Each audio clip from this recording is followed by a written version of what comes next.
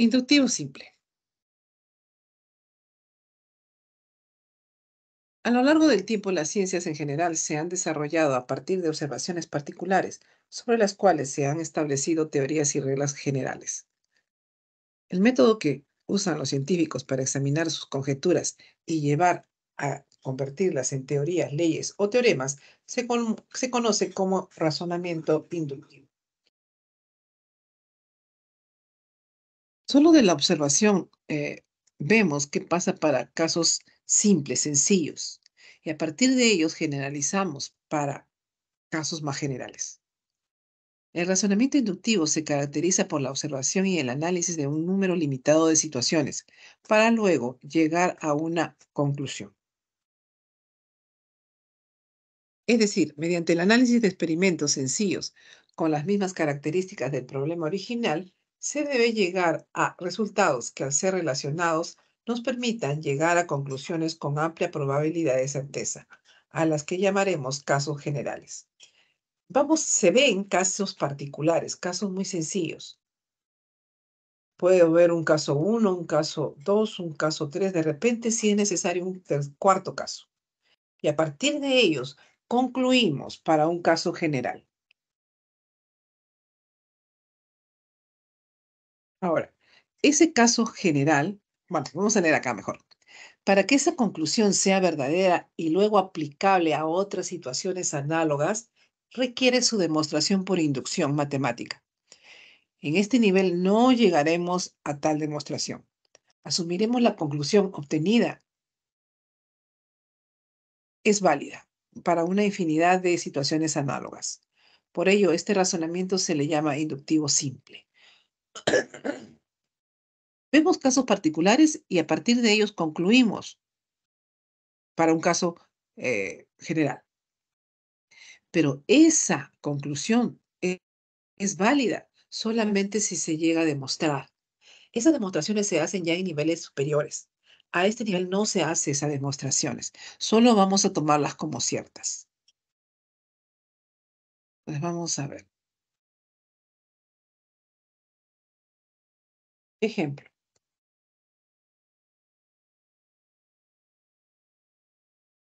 En el siguiente arreglo triangular hay la diferencia positiva del primer y último término de la fila 80.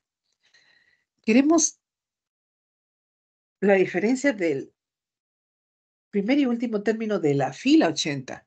Imagínense buscar y llegar a completar hasta la fila 80, pues es demasiado. De repente termina la hora del examen y no llegamos a la fila 80. Entonces, ¿qué hacemos? Vemos qué pasa para la fila 1, fila 2, fila 3, fila 4 de ser necesario. Y a partir de ello, concluimos para la fila 80. Fila 1, el primer y último término es 2, la diferencia es 0. Fila 2, primer término 4, último 6, la diferencia positiva, me dice, es 2. Para la fila 3, la diferencia positiva 4. Si aquí es 1, aquí es 0. ¡Ay!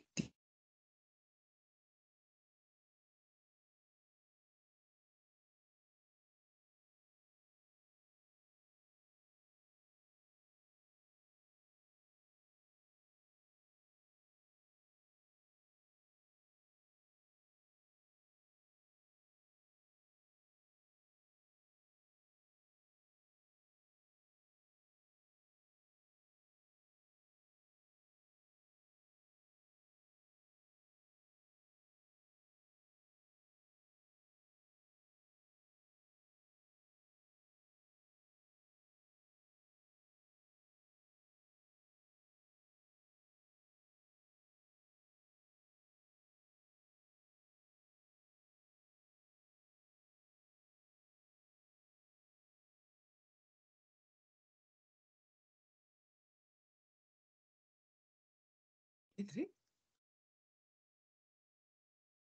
¿Me escuchan, jóvenes? Sí, un poquito bajo, pero se escucha. Ok, ya, está bien. Entonces continuamos. Aquí miren, entonces teníamos, si vemos la fila 1, la 1, Miren acá. Este es 1. Aquí 0. 0. ¿Bien? Aquí fila 2. Y aquí este es 2. Tengo aquí las potencias de 2, miren. Potencias de 2. ¿Esto cómo sería? 2 a la 1. 1 lo puedo escribir como 2. Aquí es 2. Menos 1. ¿Está bien? Este es 2. Entonces aquí lo puedo escribir como 2 a la 2. Profesora, Menos 1. ¿Sí? creo que necesitaríamos una fila extra, porque también podría ser -1 y por 2. Sí, también. Vamos a un ratito acá para que vayan viendo. Aquí. Este es 2 a la... Ay, perdón. Este es 0. No, no, no, no. Vamos a... De todas maneras requerimos una fila más, como dices. Entonces aquí... Ay, no, yo estoy viendo... Ay, discúlpame, yo estoy trabajando otra cosa. Un ratito ya. Quiero cerrar esto porque...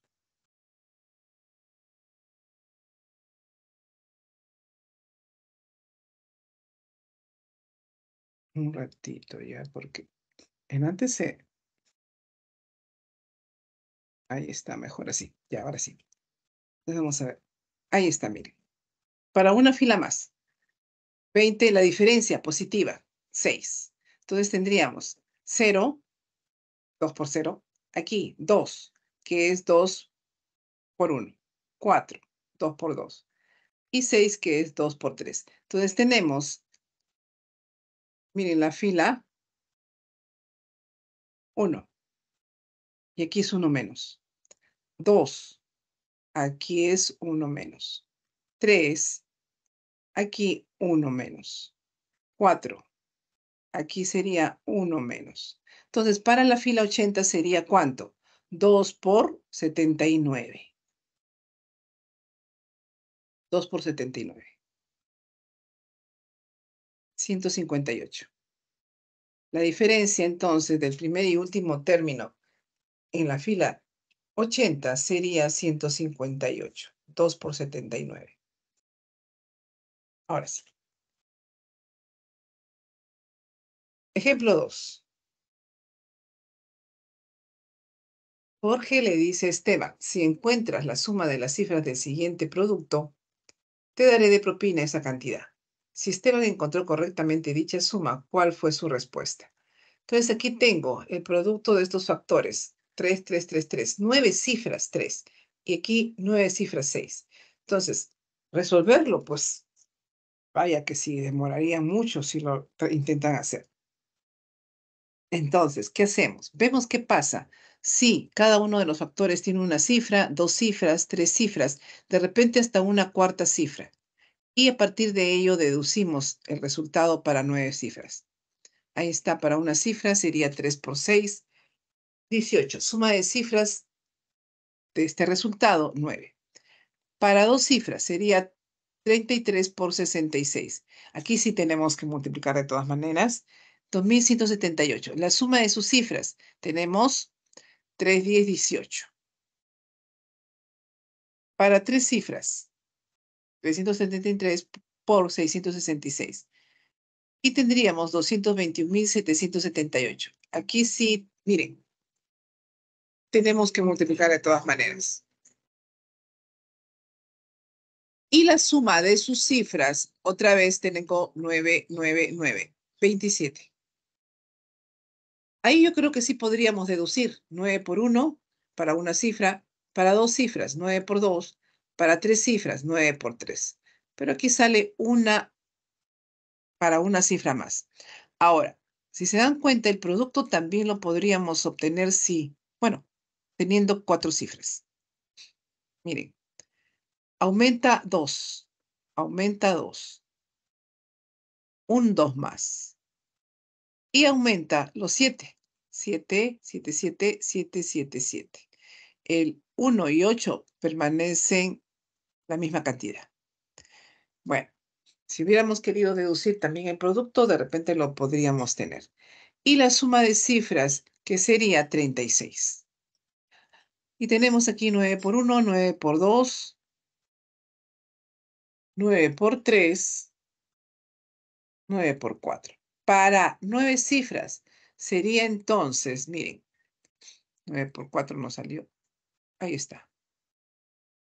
Para 9 cifras sería 9 por 9. 81 sería entonces la suma de cifras.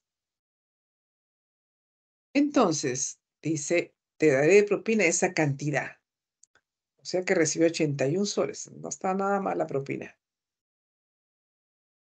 Entonces, para 9 cifras, la suma de cifras del resultado, 81. Vemos todavía otro ejemplo.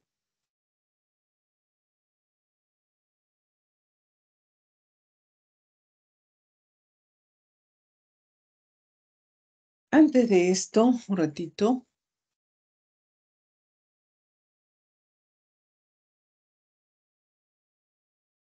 El principio de adición. ¿Qué dice el principio de adición? Vamos a hacerlo solamente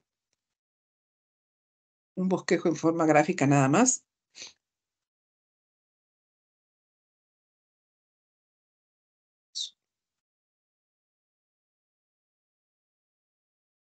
Principio.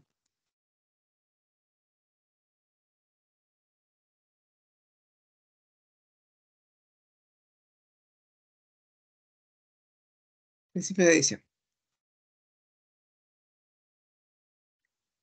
Suponiendo que acá está mi casita.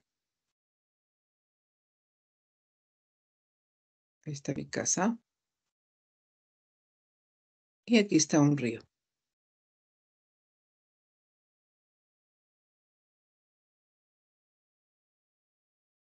Ahí está el río. Y yo tengo que ir de mi casa al río. Puedo ir de mi casa al río por acá o por acá. Puedo ir de mi casa al río por aquí de dos maneras. O puedo ir de mi casa al río por acá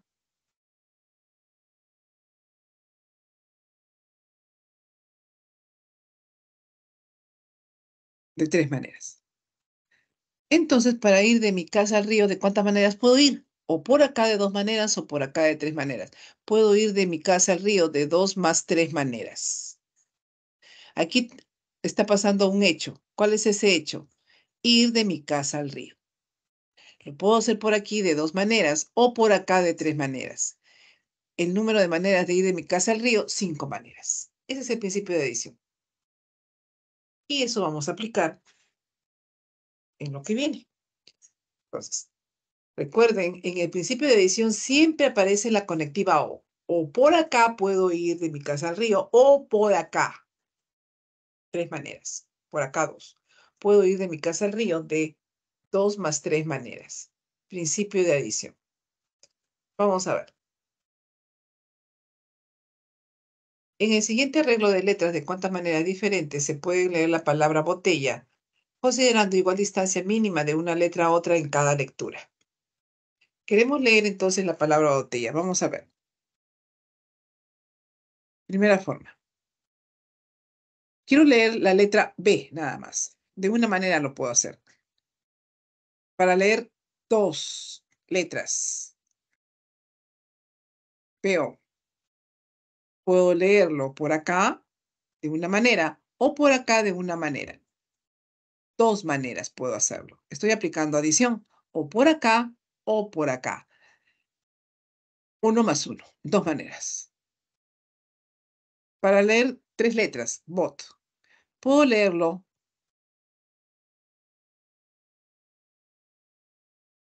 por acá. Una manera. O puedo leerlo así. Dos maneras. Bot.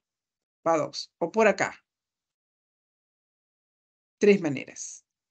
O por acá. Cuatro maneras. Principio de adición. O por acá, o por acá, o por acá. Cuatro maneras de leer bot. Ahí está, miren. Están todas las maneras, ahí están, marcaditas, los caminos. 4 maneras. Miren, ¿ah? Número de maneras de leer, bot, o por acá 1, o por acá 2, o por acá 1. ¿Qué hago con estos resultados? Los sumo. 1 más 2 más 1. 4 maneras. Principio de adición. Para 4 letras, quiero leer bote. O por acá, o por acá, o por acá, o por acá, o por acá, o por acá, o por acá, o por acá. ¿Qué hago con esos resultados que voy a obtener? Los sumo. Ahí están, miren, todos los caminitos, todas las formas de leer bote. Hasta aquí, una manera. Por acá,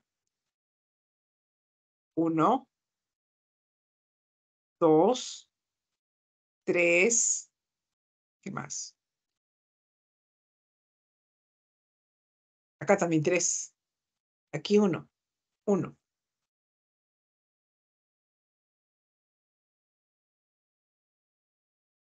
Ahí está. 8 maneras de leer bote. Por acá, o por acá, o por acá 3, o por acá 1. 8 maneras. Principio de adición. ¿Qué hice con los resultados? Los sumé. Número de maneras de leer bote, entonces 8. Es necesario que veamos un caso más. Aquí sí tengo, miren, las potencias de 2. 2 a la 0, 2 a la 1, 2 a la 2, 2 a la 3. Y lo escribimos en función del número de letras. Aquí tendríamos 2 a la 0, que sería 2 a la 1 menos 1.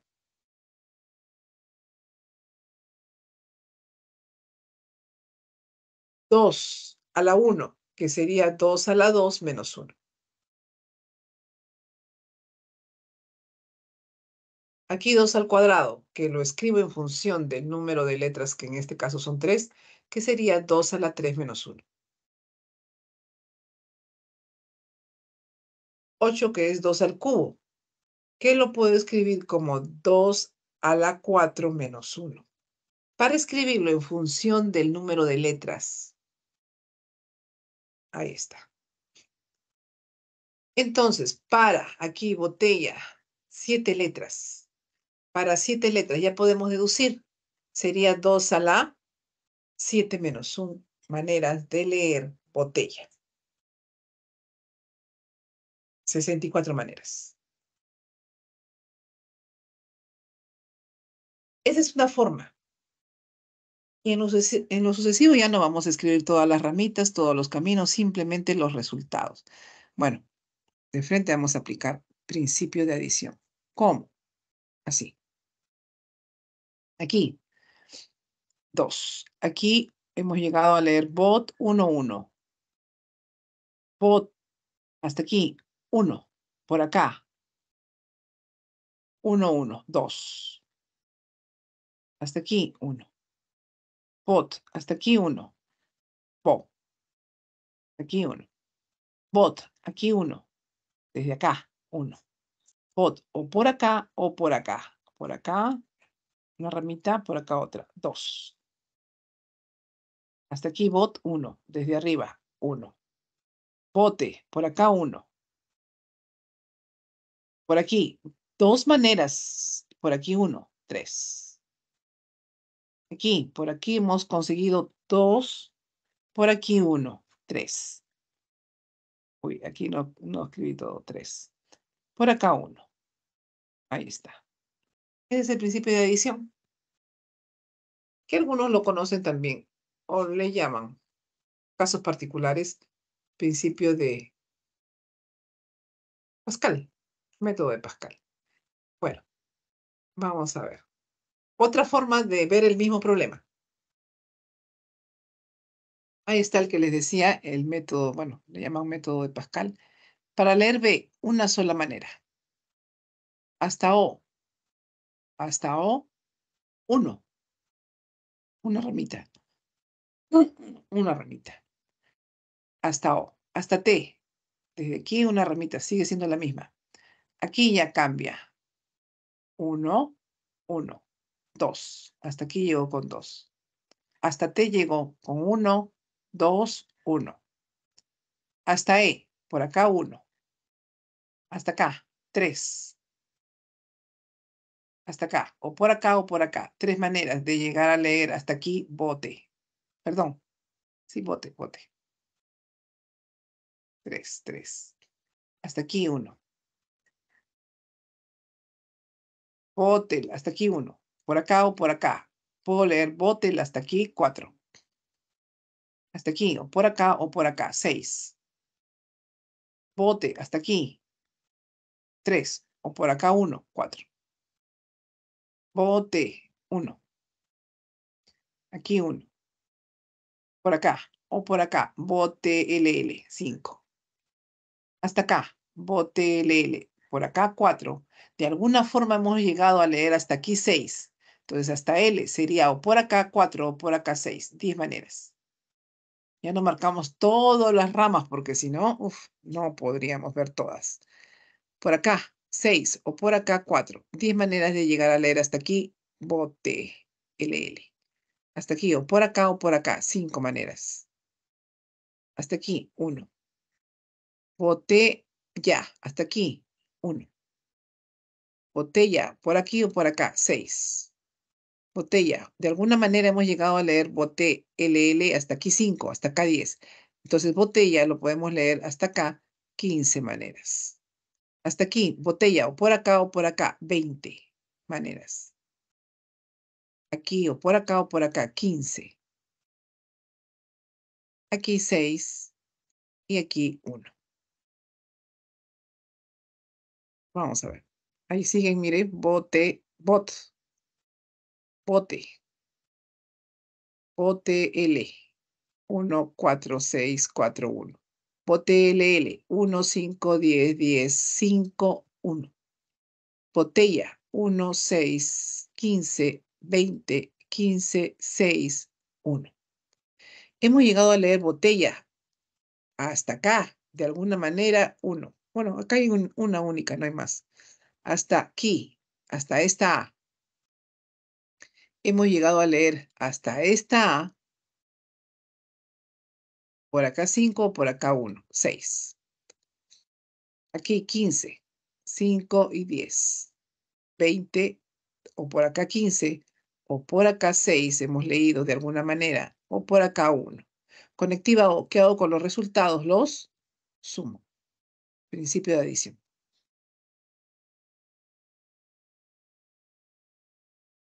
Y tendríamos en 64 maneras.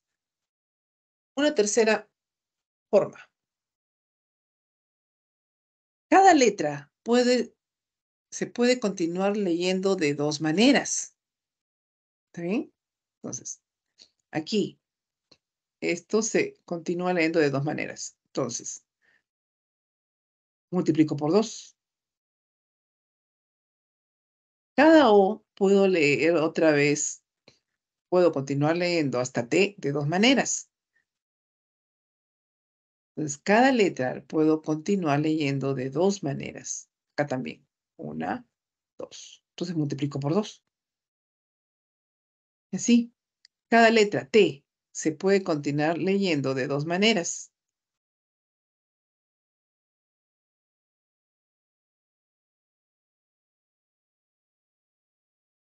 Cada letra puedo seguir leyendo de 2 maneras. Entonces, multiplico por 2. Y así.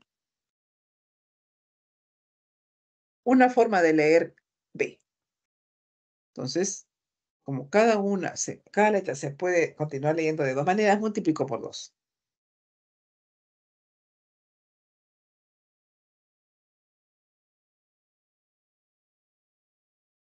64 maneras. Usaremos la multiplicación por 2 debido a que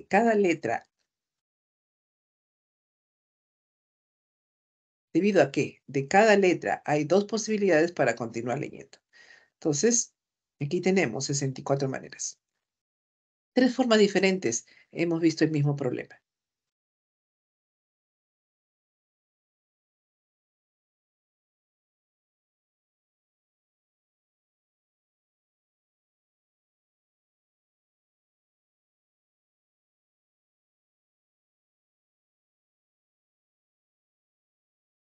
Me avisan cuando tienen recreo, ¿ya? no. No. Falta bastante. En el siguiente arreglo de letras, ¿de cuántas maneras diferentes se puede leer la palabra mamífero, considerando igual distancia mínima de una letra a otra en cada lectura?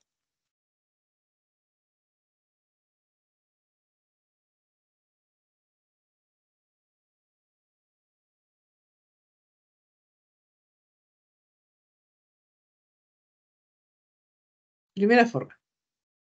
Puedo leer mamífero así, miren.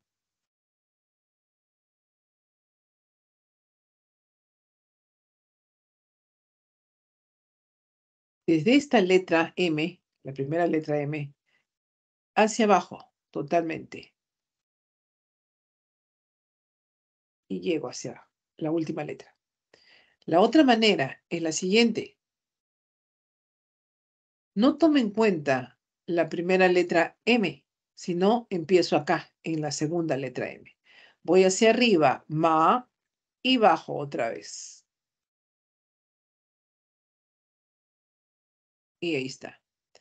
Estas lecturas de azul y las de rojo. Entonces, vamos a ver. Entonces, desde arriba, tomamos M. La primera M, la que está en la parte superior. Maneras de leer mamífero, entonces. 1, 1, 1. Hasta M. 1, 2, 1. Hasta ahí. 1, 3, 3, 1. Hasta F. 1, 4, 6, 4, 1. Hasta E. 1, 5, 10, 10, 5, 1. Hasta R. 1, 6, 15, 20, 15, 6, 1. Hasta O. 1, 7, 21, 35, 35, 21, 7, 1. Puedo leer la palabra mamífero por acá de una manera, por acá de 7 maneras. Por acá de alguna manera llego a leer mamífero hasta aquí de 21 maneras. Por acá 35, o por acá 35, o por acá 21, o por acá 7, o por acá 1. Cuando tengo la conectiva O, aplico el principio de adición. Entonces, ¿de cuántas maneras puedo leer la palabra mamífero? Tendríamos aquí 128 maneras. Pero las formas que hemos leído acá van desde esta letra, desde ahí y bajo, de forma directa, sí, hasta la última letra. Puede ser así. Y aquí vamos a ver, estas lecturas que vamos a ver no están, no están acá. Empezamos aquí en esta fila, subimos y otra vez hacia abajo. Sí. Esas lecturas no están consideradas acá. Entonces hay que agregarlas. Entonces vamos a ver.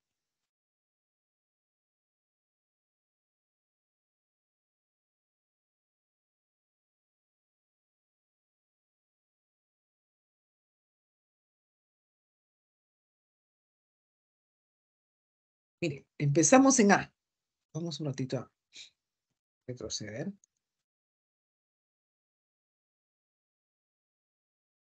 Bueno, contamos aquí, M. Una manera de leer M. Bueno, si queremos leerlo verbalmente, pero ya no es necesario. 1, 1. Hasta A. Puedo leer por acá o por acá. Y llego a leer ma hasta esta letra A de dos maneras. A esta A o por acá, vamos a ponerle otro color. Puedo leer por acá o por acá. Llego a leer ma dos maneras. Estando ahí, ojo, esa lectura de ma, hasta ahí hemos llegado, hasta ma, ahí hemos llegado, hasta la A. Ahora, hacia abajo. hacia acá. Ma, M, hacia abajo. Hacia abajo. Hacia abajo. Para leer ma, M otra vez. Man. Por aquí 2. Por aquí, o por acá, 4. Por acá 2. Man, hemos leído hasta 2, 4, 2 maneras. Y sigo hacia abajo ahora. Mami, hasta acá. Mami, hasta acá. Por acá 2 o por acá 4, 6. Por acá 4, por acá 2, 6. Mami, hasta acá, 2. Hasta la F. 2, 8, 12, 8, 2. Y así hasta la última letra. Ahí empezamos, en M. Y vamos hacia arriba, hacia la A, hacia arriba. Entonces tendríamos 1, 2, 1. Perdón. 1, 2, 2, 2. Estoy mal yo acá. Estoy yendo hacia arriba, por acá. 2, 2. ¿Bien? 1, 1, 2. 1, 1, 2. Hasta ahí llegamos, hasta ma. Y ahora vamos hacia abajo. Solo ha duplicado esto, solo se ha duplicado, nada más. Y hacia abajo vamos ahora. Ahí está. ¿Está bien? Entonces, hasta a, ma, solamente 2, 2. Y vamos ahora hacia abajo. 2, 4, 2. Hasta la I. 2, 6, 6, 2. Hasta la F. 2, 8, 12, 8, 2. Hasta la E. 2, 10, 20, 20, 10, 2. Hasta la R.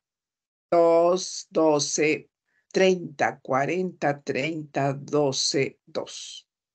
Y hasta la O. 2, 14, 42, 70, 70, 42, 14, 2. Ahí está. Para leer mamífero, por acá llego de 2 maneras. Para leer hasta aquí, hasta esta O 14. O por acá 42. O por acá 70. Maneras de leer mamífero. Por acá 70, 42. O por acá 14. O por acá 2. Conectiva O. ¿Qué hago con los resultados? Los sumo. 256 maneras. Para leer mamífero, lo puedo hacer de esta manera, desde aquí, y de ahí hasta abajo. De una manera así. Y llego. Aquí, ¿qué hicimos? Empezamos en esta letra. Fuimos hasta arriba y luego recién bajamos. Sí, por ejemplo. Y son 256 maneras. Entonces, puedo leer de esta manera o de esta manera. Conectiva O. ¿Qué hago con los resultados? Los sumo. Y la suma obtenida sería 384 maneras.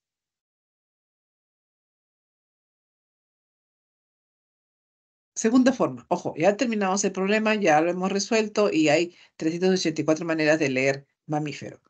Esta es otra forma. Vamos a ver. Bueno, en parte se puede decir que otra forma. Porque realmente aquí hay 12 maneras de leer aquí ma.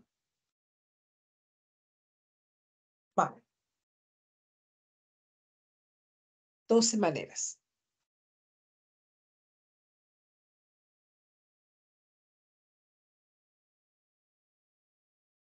Que no es más que las 4 de acá. Voy a marcarlo.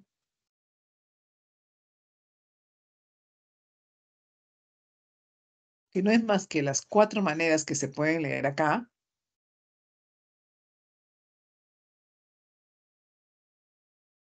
Ahí están las 4 maneras. Con las 8 maneras que se leen acá.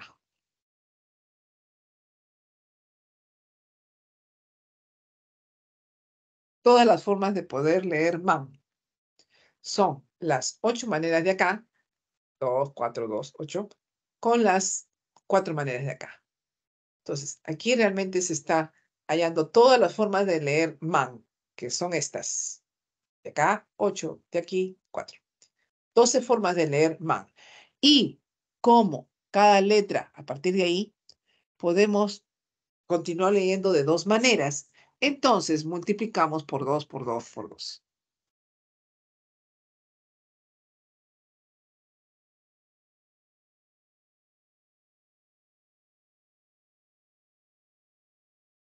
$384 maneras. ¿Alguna pregunta, jóvenes, hasta aquí? Ah, o sea, yo tengo otra forma, no sé si estaría correcto. No, sí, no, Eh, no hay, no hay exactamente una manera. Pueden haber más de una inicio, manera. inicio desde todas las M's, que son cuatro. Entonces quiero llegar a un punto común. En las A's serían, cada una sería tres y tres formas de llegar. Entonces, lo completo de nuevo como si fuese el inicio de un Pascal. Hacia 3 pues tendría que ser un 3 en M. Y luego un 3 lo multiplico por el Pascal que sería 2 a la 2 a la 7. Y sería 128 por 3. Me sale el resultado. Realmente tendría que ver cómo exactamente estás haciendo porque te escuché algo que multiplicaste, no te entendí muy bien, ¿no? Eh, Pero bueno, es la mejor forma que ustedes puedan obtenerlo, no, no hay problema, ¿no? Aquí les damos ciertas ideas de que cómo pueden hacerlas, ¿no? En diferentes casos. Para eso utilizamos justamente una segunda forma o una tercera forma, como vimos en antes. Pero lo cierto es que tengan siempre cuidado, ¿ya? Bueno, vamos a continuar con otro ejemplo. En el siguiente arreglo de letras de cuántas maneras diferentes se puede leer la palabra comprar, considerando igual distancia mínima de una letra a otra en cada lectura. Comprar, comprar. Aquí, por ejemplo, miren, tenemos esta forma de leer. Comprar, por ejemplo, acá. Esa forma directa, desde arriba hasta la última letra, hacia abajo, en esa dirección. ¿Ya? Pero también hay estas de acá, también desde arriba. Pero, por ejemplo, esta. Comprar, ahí, hasta la A, y luego subo. Esa es otra lectura que no es tan considerada como esta, ¿no? ¿Está bien? Entonces, las lecturas hasta la última letra, desde arriba hasta la última letra, y la otra lectura que aquí que está de azul, llega solo hasta A, desciende solo hasta A, y luego sube para terminar leyendo la R. Bueno, vamos a ver. Comprar. Aquí aplicamos simplemente adición. 1 hasta O, 1, 1 hasta M, 1, 2, 1, hasta P, 1, 3, 3, 1, hasta R, 1, 4, 6, 4, 1, hasta A, 1, 5, 10, 10, 5, 1, hasta R, 1, 6, 15, 20, 15, 6, 1. Entonces, el número de maneras de leer comprar, puedo hacerlo por acá de una manera, o por acá de 6 maneras, o por acá 15.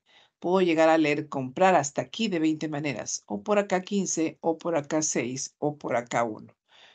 Conectiva O. ¿Qué hago con los resultados? Los sumo. 64 maneras.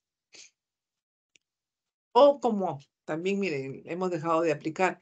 Tenemos aquí 3, 6, 7 letras, 7 letras. Teníamos 2 a la 7 menos 1. ¿Recuerdan? Podríamos haber aplicado ya de frente aquí. 2 a la 7 menos 1, 64. Pero aquí no está incluida estas otras lecturas. Llego hasta solamente la letra A y a partir de ahí subimos. Solamente se considera hasta aquí, miren. Hasta ahí. Comprar y subimos. Esa lectura no está siendo considerada hasta acá. Esa lectura que estamos aquí. Entonces, faltan estas lecturas. Hay que agregar estas lecturas.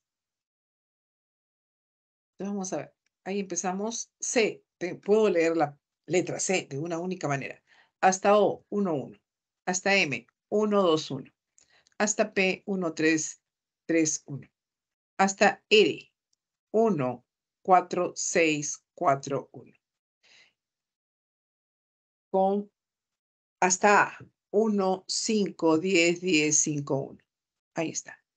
Realmente yo hubiera puesto de frente hasta acá. Y tenemos que regresar. Regresamos hasta R, así como está. Compra. Hasta ahí se ha leído compra. Hasta aquí 1. Hasta aquí 5. Para leer comprar, regreso. Por acá o por acá. 6 maneras. Para esta R, para leer hasta ahí, comprar, leo por acá 5 o por acá 10, 15. Aquí, por acá 10 o por acá 10. 20 maneras de leer hasta aquí R. Aquí 15, por acá o por acá. Aquí 6, o por acá o por acá.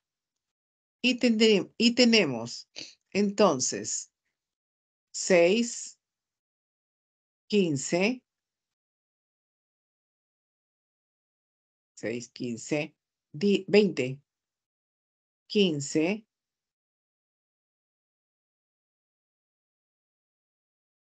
6. Y tenemos ahí 62 maneras de leer, comprar. Ahí está. Y ahí está. 62 maneras.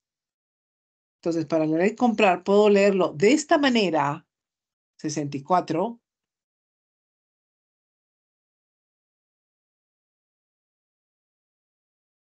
64 maneras, así, directamente. O, dense cuenta que tenemos la conectiva. O puedo leerlo así y regreso. De 62 maneras. O de esta manera o de esta manera. 62 maneras de leer aquí. Entonces, tendríamos o de esta manera o de esta manera. ¿Qué hago con esos resultados? Conectiva o los sumo. Principio de adición. Y tendríamos 126 maneras, ¿no?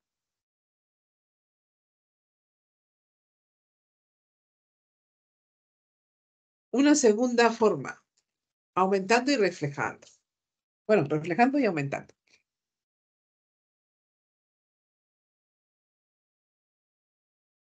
Aquí, la letra C, solo hay una forma de poder empezar. Y como cada letra se puede continuar leyendo de dos maneras, miren, de 2, 2, 2, 2, entonces multiplicamos. Por 2, por 2, 4, 8, 16, 32, 64 maneras de leer comprar. Pero, ojo, aquí solamente estamos leyendo desde aquí arriba hasta la última letra, así directo. Me falta todavía estas otras lecturas. No estoy todavía considerando aquí estas otras lecturas. Comprar, estas. No están contadas aquí. Todavía falta estas. Entonces vamos a ver. Miren ese triángulo. Y ahora quiero leer comprar. Pero tendría que subir. De aquí. Y así. Entonces, estas letras que están acá, simplemente las voy a llevar, estas letras, ay, muy chiquito. Estas letras las voy a copiar acá. Aquí las copio. Ahí las copio. Entonces, en lugar de estar leyendo así hacia arriba, simplemente leemos desde arriba hacia esas letras acá, que las vamos a copiar. Hasta acá. Vamos a ver. Mejor lo vemos. Entonces, Reflejamos. Vamos a reflejar esta línea de R's acá abajo. Ahí está. Entonces, todas las lecturas serían desde C hasta esta R. Ojo, dense cuenta que son solo 5 R's, solo 5 R's. Entonces, la lectura sería desde arriba y llegamos hasta acá. Es lo mismo que este triángulo, pero falta aquí esta letra R y acá otra más. Entonces, le aumento esas letras R. Por eso dice reflejando y aumentando. ¿Y cuántas lecturas hay aquí? Lo mismo que acá. Pero no voy a tomar en cuenta esta lectura porque esta no es válida. Hemos agregado esta letra y esta de acá. O sea que quitamos 2. A esa 64 que va a resultar, le quitamos 2. Entonces, número de lecturas aquí. Todas, pero no incluidas estas lecturas donde están estas letras R de rojo. Todas son 64. Pero no tomo, no considero esta lectura ni esta otra. Menos 2. Y tendríamos de esta manera 64 lecturas o de esta manera 62 lecturas. Serían 126 lecturas.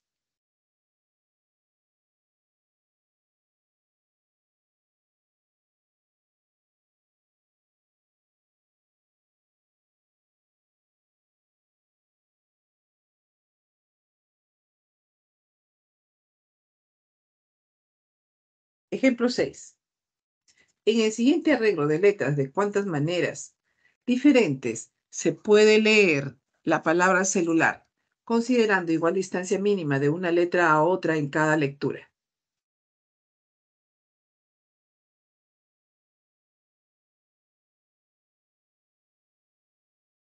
Vamos a ver.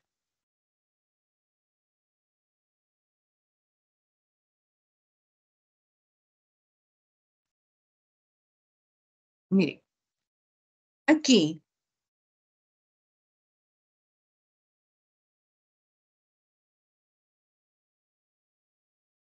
miren esta, ay no, demasiado grande. Miren esta, bueno, y no me deja esto. ¿Qué pasó? ¿Por qué no quiere trabajar? No sé por qué no quiere trabajar. Bueno, no me deja trabajar. Ahí está. Este arreglo acá. Pues vamos a hallar el número de lecturas aquí. Y también tenemos acá. No sé por qué no quiere trabajar. Ahí.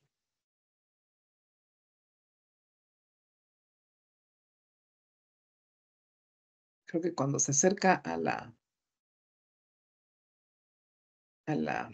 este es el tablero del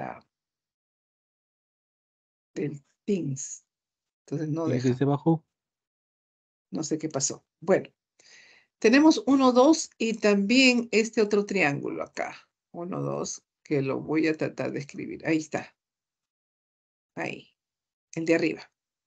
Son 3 triángulos a considerar. No sé. Pero creo que cuando me acerco aquí al tablero del Teams, no quiere la máquina. Bueno. Entonces vamos a trabajar en uno de ellos y luego lo multiplicamos por 3. Voy a cerrarlo ya. A ver si sé. ¿Qué pasó? No sé. No sé, voy a cerrarlo a ver si con eso me deja.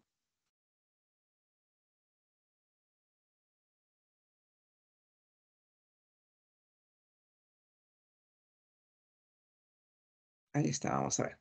Bueno, entonces vamos a trabajar en uno de esos triángulos, ¿ya? Lo malo es que aquí no me había dado cuenta, en la diapositiva sale un valor que no, sale un triángulo que no debería de haber salido. Pero bueno, vamos a tratar de mejorar esto. Y chispas, vamos a ver qué va a salir de esto. No voy a poder. Ya, mejor así. El de arriba voy a trabajar, ¿ya? Uy, no vamos a demorar mucho. 3, 6, 7, 3, 6, me falta 1, 7. Muy chiquito lo hice. E, E, muy chiquito. Bueno, vamos a ver. Vamos a ver qué sale. C, L. L. Bueno, L mayúscula no importa.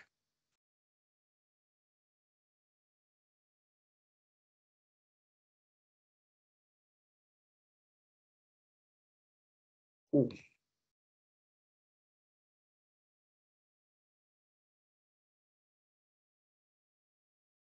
Y L. Otra vez L.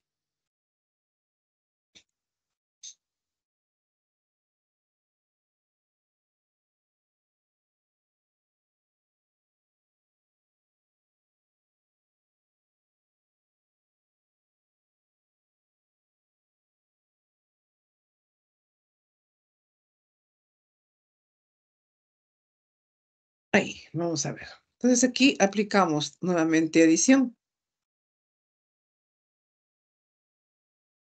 Bueno, aquí contaríamos 1, 1, 1, toda la C. Hasta E. Por aquí 1. Por aquí 1. 2. ¿Está bien? 2. Hasta aquí 2. Por acá o por acá 2. Aquí 2. Y mejor, ¿por qué no aplicamos la fórmula? ¿Cierto? Podemos aplicar la fórmula también. 2, 2, 2, 2. Hasta acá. ¿Está bien? Por acá o por acá. 2. Por acá o por acá. 2. Por acá o por acá. 2. Por acá o por acá. 2. Por acá. 4. 4. 4. 4. 4. Por acá. 8. 8. Espera. 8. Podemos aplicar también la fórmula, ¿cierto? Aquí. 16. 16. 16. Ay, no me sale. Aquí. 32. 32. 64. ¿Está bien? Bueno.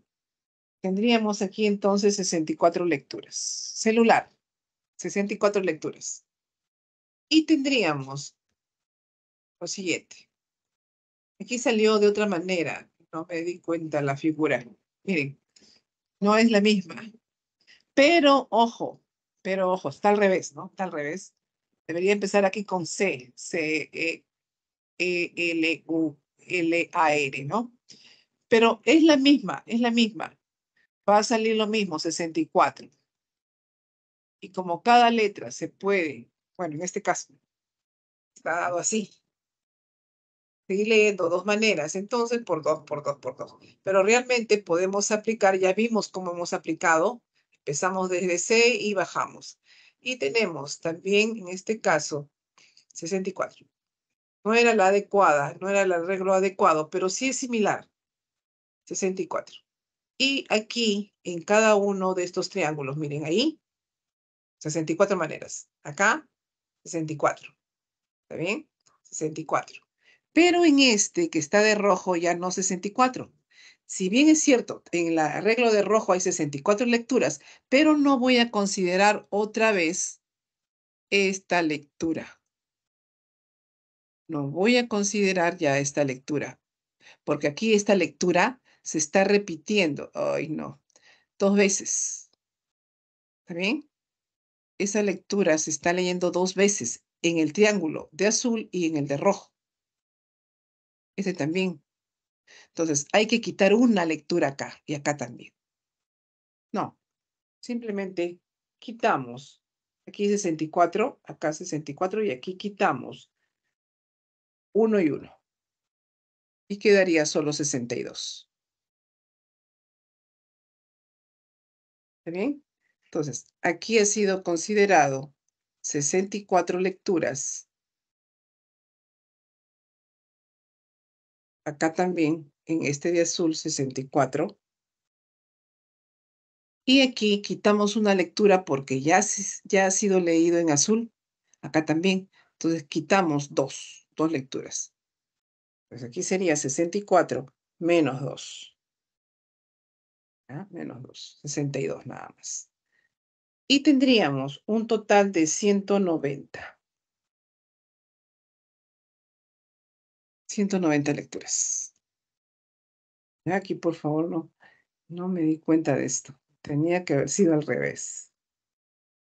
Bueno, pero sí lo hice a pulso, lo hicimos, ¿cierto?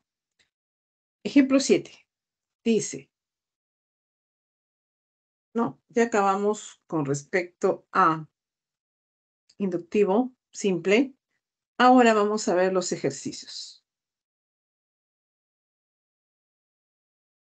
En el siguiente arreglo de números que se muestra la suma de los números que aparecen en cada fila, en cada ficha de la última fila es 1180. ¿Cuántas filas tiene el arreglo? Entonces, la suma de los números que aparecen en cada ficha de la última fila es 1180. ¿Cuántas filas tiene el arreglo? Vamos a ver entonces aquí.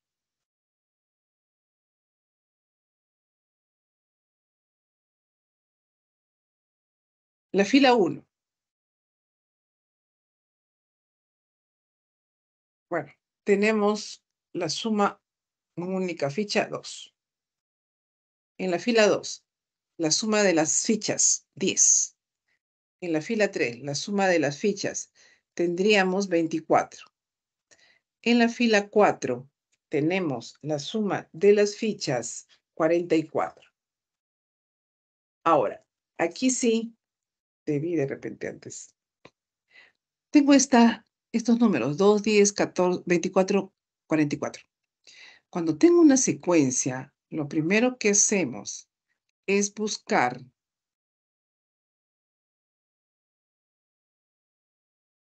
bueno, tengo esta secuencia, 2, 10, 24 y 44. Lo primero que hacemos es buscar las sumas parciales.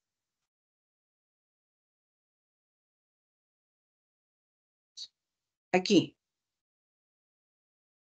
8. Aquí, ¿se le sumó cuánto a 10? 14. Aquí, ¿cuánto le sumamos a 24 para que nos dé 44? 20. Aquí tenemos 6. Aquí, 6. A esta sucesión, bueno, le llaman sucesión constante. Sucesión constante.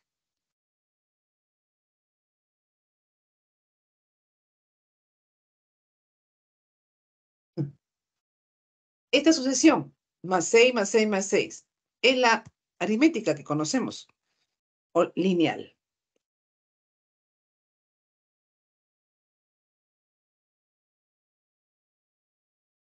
Que es la progresión aritmética.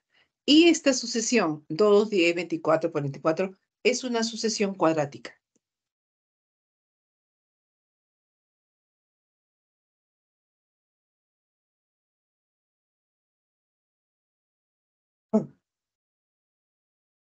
Esta sucesión cuadrática, ¿cómo es su enésimo término? ¿Cómo es su enésimo término? Esa sucesión cuadrática, su enésimo término, tiene la siguiente forma.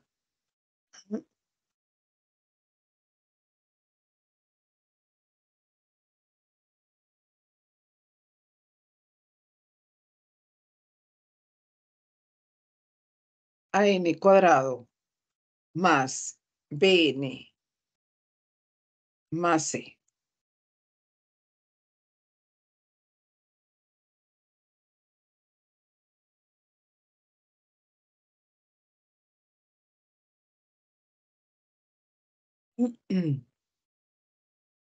AN cuadrado más BN más C. Esa es la forma de una sucesión cuadrática. ¿Ven? Este de acá.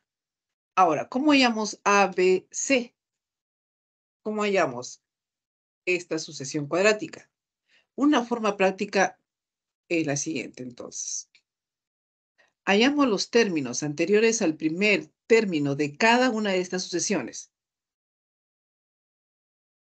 Miren, esta sucesión constantes, ¿cómo es su término anterior al primero? Mismo 6, ¿está bien? Sucesión constante, acá, 6, 6, 6. El término anterior al primero de esa sucesión es también 6.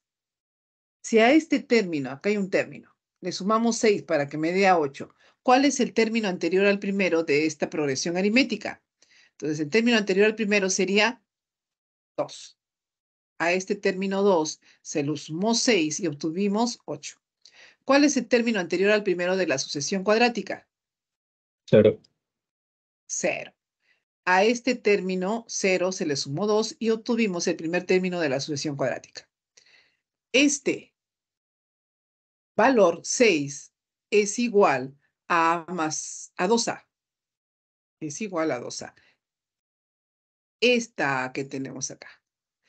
La sucesión cuadrática, en este caso 2, 10, 24, 44, su enésimo término, t sub n, tiene esta forma, an cuadrado más bn más c.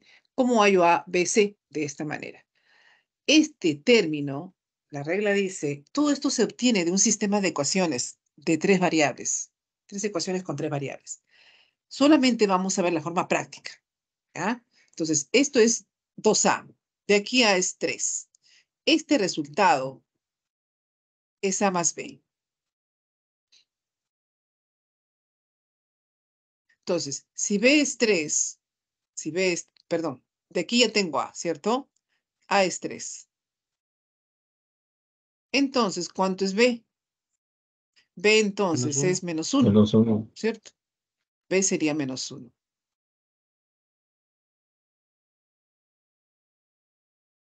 Menos 1. Y C es este término. C es este término. 0. En este caso. Entonces, nuestro C es 0. Entonces, ya tenemos nuestra sucesión cuadrática. ¿Cómo es nuestra sucesión cuadrática? A, 3,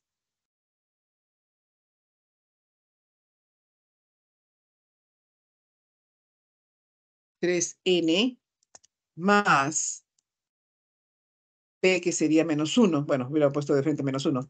Menos 1 por n más C, que, bueno, ya no lo ponemos. Y esa sería nuestra sucesión cuadrática. 3n cuadrado, ¿no? ¿Ya? Sí. Bueno, aquí lo vamos a tener también en la diapositiva. ¿Ya? Entonces, ahí lo tienen. Es una forma práctica de hallar el enésimo término de una sucesión cuadrática. Vamos a ver acá. Entonces, tengo una secuencia. Lo primero que hago, bueno, o sea, es hallar las sumas acá. ¿Cuánto sumé aquí para que me dé a 8? 10, 8. Aquí sumé 14 y me dio 26. Aquí sumé 20 para que me dé a 44. Hallo las sumas parciales. Acá sumé 6 para que me dé a 14 acá. A este 14 le sumamos 6, me dio 20.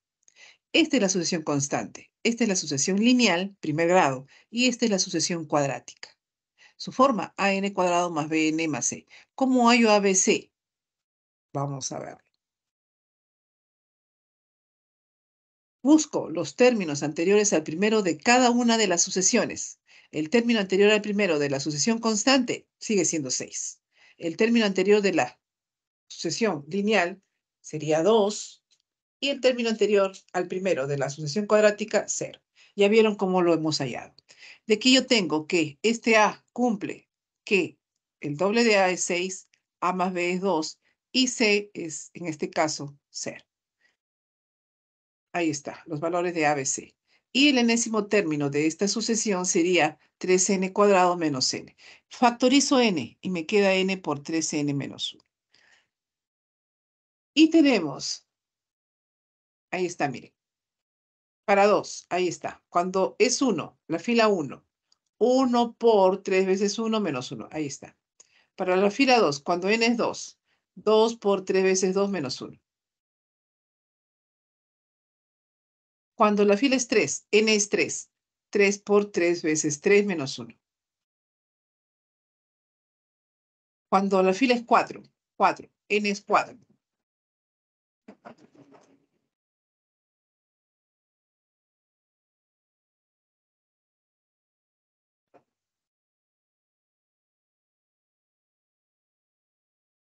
Ay, qué horror, Dios mío. Qué bulla, tal vez. Ay, eso ya no va. Ay, jóvenes, disculpen, pero no puedo hacer otra cosa ya. Ya estamos en diciembre, creo, ¿no? Sí, ya estamos en diciembre. Siempre en diciembre se ponen estos Mirage. Bueno, ojalá que ya no pasen. Entonces, tienen ahí la secuencia, ¿ya? Queremos la fila enésima, dice, la suma, dice, en el siguiente arreglo de números se muestra. ¿Qué se muestra? La suma de los números que aparecen en cada ficha de la última fila es 1180. La última fila, fila enésima. Entonces, la suma dice que es 1180. Entonces, tenemos que para la fila n, la suma sería como n por 3n menos 1. Y por dato es 1180. A este 1180 le damos esta forma. Entonces tendríamos, bueno, por lo menos factor 2, 0, 20. Probamos, 20 por 3 por 20 menos 1. Sí da esa cantidad. Entonces, cuando la fila es 20, da 1080. Entonces, ¿cuántas filas tiene el arreglo? 20 filas.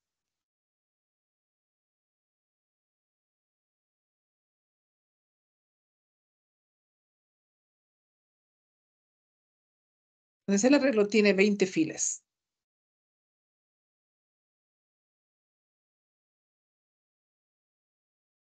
¿Alguna pregunta, jóvenes? Todo bien. Todo claro, profesora.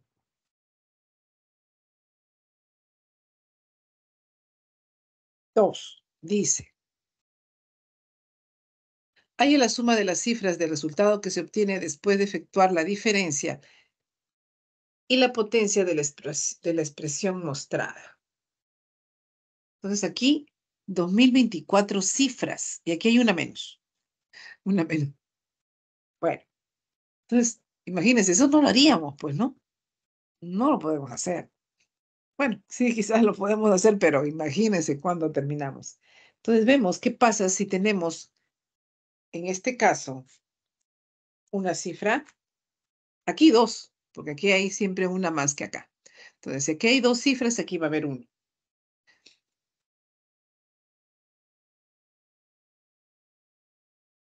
Entonces tendríamos, para dos cifras, sería 11 menos 5. 6 al cuadrado, 36. La suma de cifras de este resultado, 9. Para tres cifras en el minuendo y dos cifras en el sustraendo, sería entonces 111 menos 45. Y eso resulta 66. Quedaría 66 al cuadrado, que es 4356. Ahora esto sí lo tenemos que realizar realmente. Y la suma de cifras que tenemos, en este caso, 7, 12, 18. 18. Una cifra más, 4 cifras en el minuendo y 3 cifras en el sustraendo. Va a resultar 666. ¿Qué le vamos al cuadrado? Y resulta 443.556. La suma de cifras, aquí tenemos 9, 9, 9. 3 veces 9, 27. Y quizás una más, ahí está, 666 al cuadrado. 6.666 al cuadrado.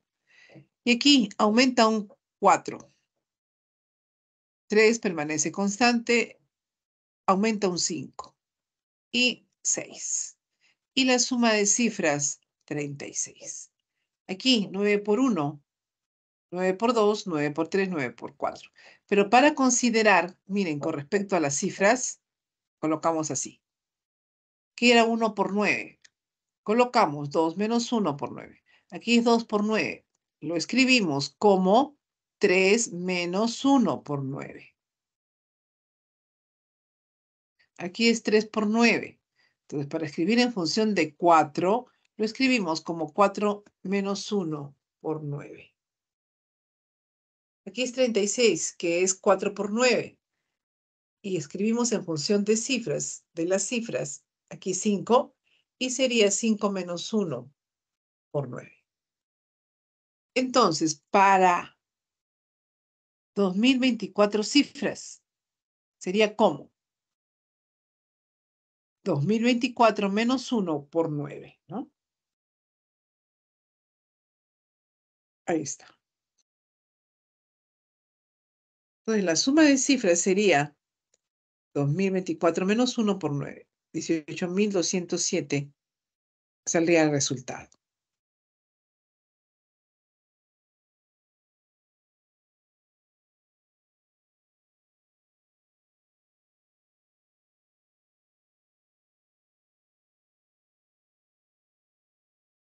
En el triángulo formado con números, llamamos camino 1, 2, 3, 4, 5, 6, 7 a una línea formada por segmentos horizontales y verticales que pasa sucesivamente por 1, un 2, un 3, un 4, un 5, un 6, un 7.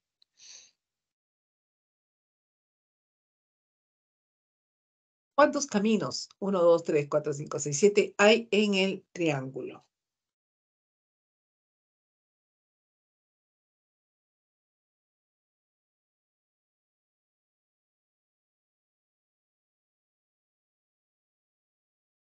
Me están preguntando por estos caminos. ¿Cuántos de estos caminos hay?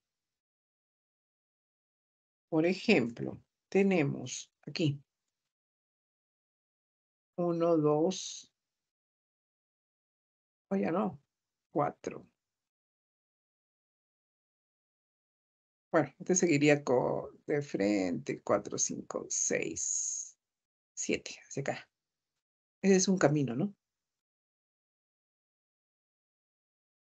Otro podría ser así, con otro color. Así. 1, 2, 3. Ah, no. 1, 2, 3 y hacia abajo. 4, 5, 6, 7. Ese es otro camino, por ejemplo. Otro Sería 2 a camino. la 7 menos 1. ¿Mm? Esos caminos me están Sería, preguntando. Ajá, sí. Bueno, sería simplemente aplicar uno de los métodos que hemos hecho. Por ejemplo, acá. Todas las letras, bueno, en este caso ya no son letras, son números que son diferentes, ¿no? Ahí.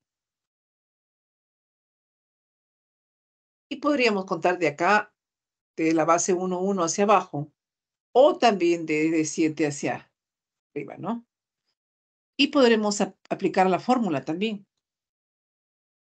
Son 7, como si fueran 7 letras diferentes. Ojo, son lecturas. Son lecturas. 1, 2, 3, 4, 5, 6, 7. Y tendríamos ¿cuántos acá? 1, 2, bueno, son 7. 2 a la Como si 6. fueran 7 letras diferentes que hemos hecho. Entonces sería 2 a la 7 menos 1, ¿no es cierto? Entonces, ¿cuántas lecturas de 1, 2, 3, 4, 5, 6, 7? Bueno, si fueran lecturas. Habría. Serían 7 dígitos diferentes, en este caso, 2 a la 7 menos 1. 2 a la 6, 64. ¿Cierto? 64. O Por podrían 2 aplicar, y menos 1.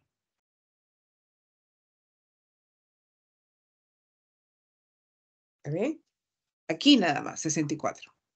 Aquí va a haber lo mismo, pero menos una lectura. A ver, voy a cerrar un ratito ese triángulo. Ahí, en ese triángulo, tendríamos 64. Pero en este otro triángulo, acá, profesor, acá también tiene para aplicar, aquí, sí. Pero aquí estaría repitiendo la lectura que había en el triángulo de azul. Estaría repitiendo esta. Entonces ya no voy a considerar 64, sino 63, uno menos. Aquí serían 63. Ah, por si acaso, profesora, ¿cómo está aplicando acá? Estoy aplicando como si fueran estas letras. Recuerdan que había el método de aplicando la potencia de 2, esa es. Son 7 dígitos diferentes, entonces 2 a la 7 menos 1. Ahora, si no quieren trabajar así, podrían trabajar también así. Vamos a ver. Aquí, leo hacia acá. O leo de acá para acá también podría ser.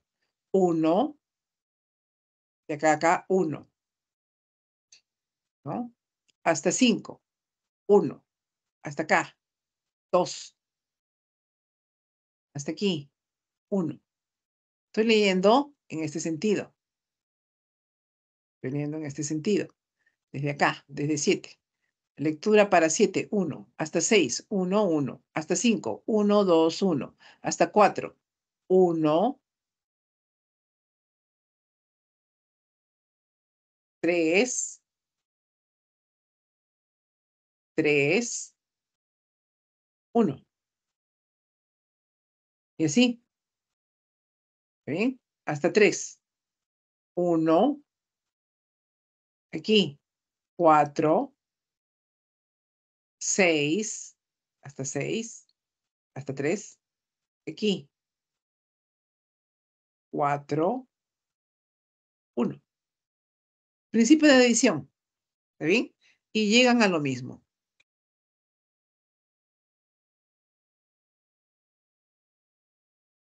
Utilicemos cualquier método para contar la cantidad de caminos en un triángulo. Ahí está. Aquí lo están viendo así, ¿no? Lo están viendo acá así. Ay, chispas.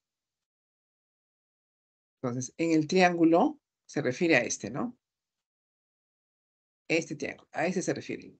Ahí aplican cualquier método, que ya lo vimos, ¿no? Salió 64. Ahí salió 64, entonces.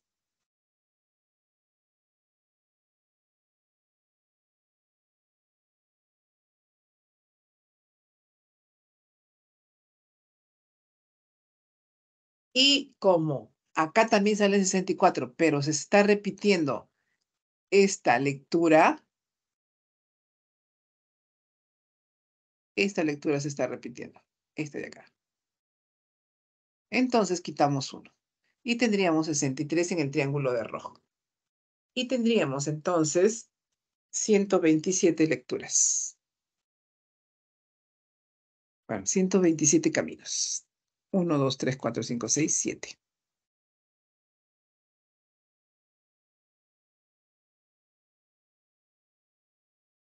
¿Preguntas, jóvenes? Es una pregunta. Sí, dime. Lo de la potencia solo se puede hacer cuando no hay lo del espejo, ¿no?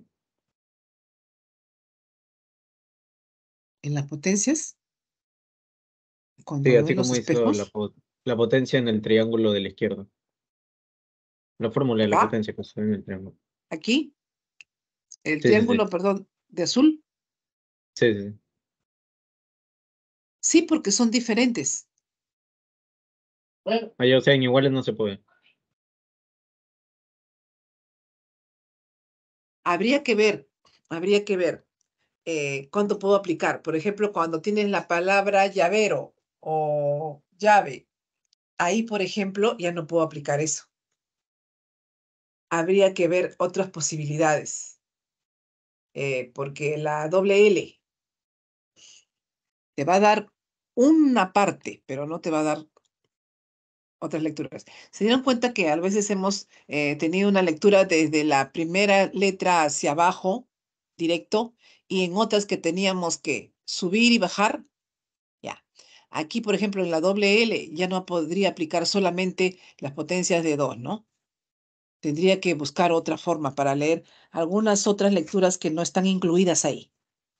Lo mismo que hemos visto con, como el ejemplo hemos visto, como mamífero hemos visto, ¿no?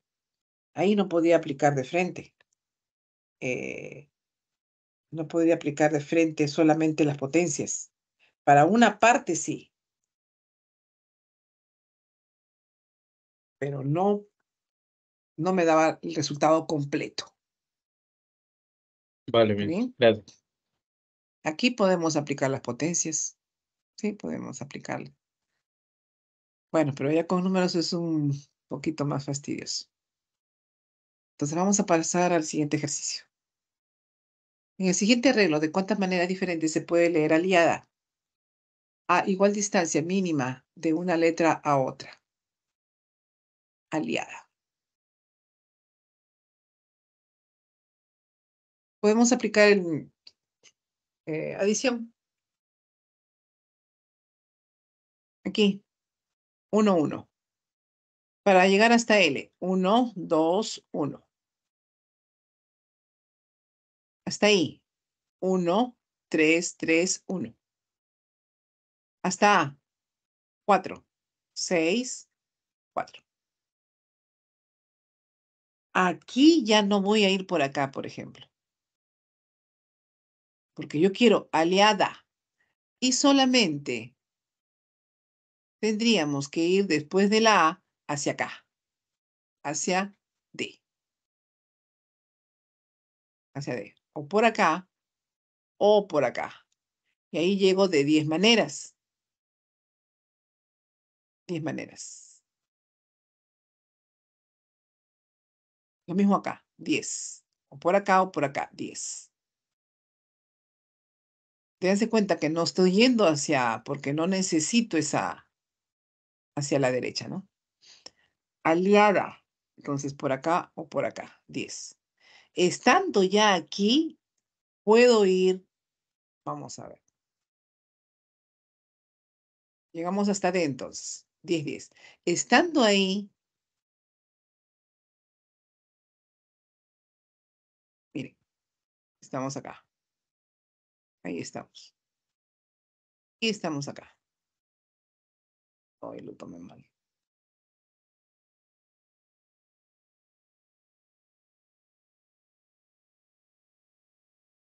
Ahí. Voy a ir hacia la derecha. Puedo ir hacia la izquierda. Puedo ir hacia arriba. Y podemos ir hacia abajo. ¿Se dieron cuenta? Entonces, estando ahí, con esta D, podemos ir hacia aliada. Aliada. Ya estamos en D. Falta la A. Podemos ir hacia acá. 10 maneras. ¿Está bien? Puedo ir hacia aquí. 10 maneras por acá, 10 maneras por acá. 20. Puedo ir hacia acá. 10. Puedo ir por acá, hacia la derecha. 10. Puedo ir hacia la izquierda. 10. ¿Se dieron cuenta? Puedo ir también hacia arriba. Hacia arriba. Aliada. Hacia acá. Tenemos 10. Aquí, aliada. O por acá o por acá. 20. Y para esta última, aliada. Hacia acá. 10.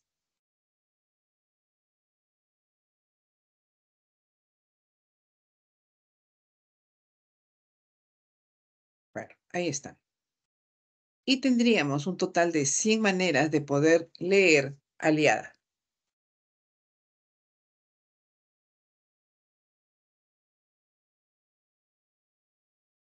No se olviden que hemos ido de acá. Vamos a ponerle. Hemos ido de aquí. Ay, no. Hemos ido desde acá. Esa última lectura, aliada. Y hemos ido hacia arriba. Por acá. O por acá o por acá. 20. Hacia acá. 10. Hacia acá. 10. Hacia aquí, hacia la derecha, 10. Hacia arriba, 10. Aquí, o por acá, 10, o por acá, 10. 20. Hacia acá, sur, oeste, 10. Y sur, este, 10. Ahí está. 100 caminos. 5. En el siguiente, todavía falta acá. Sin maneras de leer, sin formas de leer. Y ahora sí, 5. En el siguiente arreglo de cuántas maneras diferentes se puede leer pre-2023 a igual distancia mínima de una letra o número a otro en cada lectura.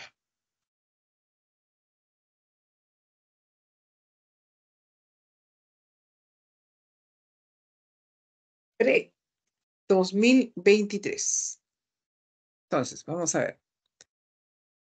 Con P, bueno, una única manera de leer P. Hasta R. 1, 2, 2, 2, 1. Hasta E. Por acá o por acá, 3. Por acá o por acá, 4 hasta E. 4 hasta esta E, 3. Pre-2000. Hasta 2, hasta el 0, no hay problema. 3, 7, 8, 7, 3. Hasta 0. 3, 10, 15, 15, 10, 3. Ya. Aquí ya empezó el problema. Ya no puedo continuar directamente a todos los números que están acá. Porque quiero 2000, 2, 0, 2. Y aquí no puedo ir acá. No puedo ir directamente acá. Solamente voy a poder tomar este número. Este también. Ay, puse muy oscuro, creo. Y este de acá. Solamente puedo ir hacia esos números que están de azul. Entonces tendríamos 2, 2, 0, 2. Este nada más. Ay, perdón. Este de acá. Puedo ir hacia acá. Y le flecha mejor. 2, 0, 2. Hasta ahí. 2, 0, 2. 2, 0, 2. Puedo venir acá 15 maneras. O por acá 15. Puedo venir por acá o por acá. Y aquí llegaría con 30. Aquí con 3 nada más. Aquí con 3. Entonces, aquí llegaría de 3 maneras. Y con 3 maneras nada más. Aquí o por acá, de 30 maneras. Aquí, por acá, solamente 3 maneras. Se ha leído pre 2, 0, 2 y ahora me falta 3. Y para leer el 3 que falta, vendría así, por acá. Está ahí. 3 maneras. Acá, aquí. 30 por acá. O 30 por acá. Y de aquí, 3, 2, 2, 3, perdón, 2, 0, 2, 3.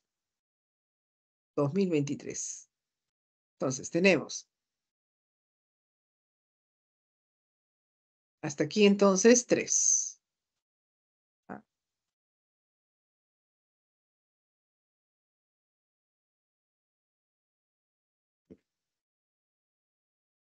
Pues hasta ahí 3 nada más.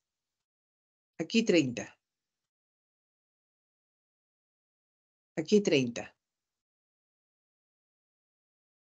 Aquí 3. Ahí está. 3, 30, 30, 3. 63 maneras de poder leer pre-2023.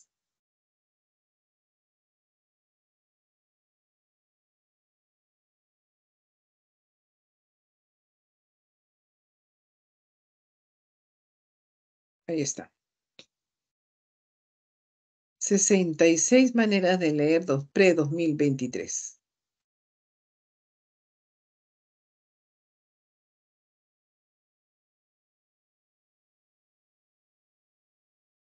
Entonces, estos caminos, está ahí.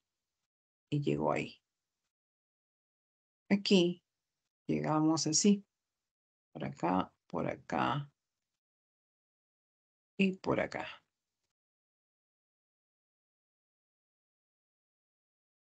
o por acá. Llegó 30 aquí, 30 para acá, 30 para acá. Por acá. Está 2, 3. Y está 3 otra vez. 3. Ahí está. Esos fueron las últimas lecturas, las de verde. Las de verde fueron las últimas lecturas. Aquí. Las de verde. Esta de verde. Ahí está. Esa y esta de acá. No me salió bien. Ahí está. 30, 30, 3, 3, 66.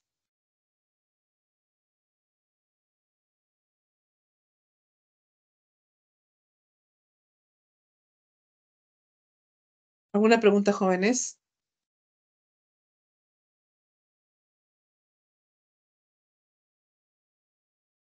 Creo que la profesora. Todo claro, profesora. Ok. Ya no puse ni siquiera, no quise ni mover el tablero del team porque yo antes lo movía y, uy, Dios mío, se demoraba un montón. Por eso ya no puse el chat. Bueno, entonces continuamos. En el siguiente arreglo, ¿de cuántas maneras diferentes se puede leer la palabra tinaja a igual distancia mínima de una letra a otra en cada lectura? Tinaja.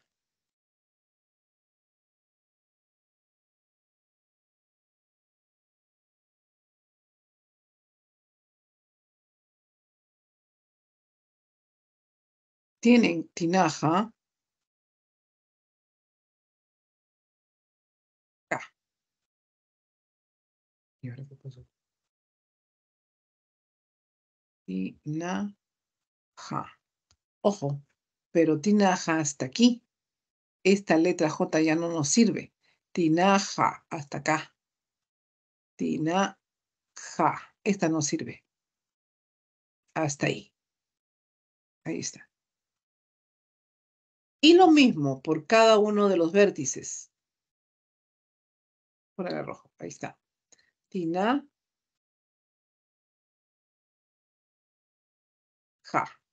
Hasta ahí.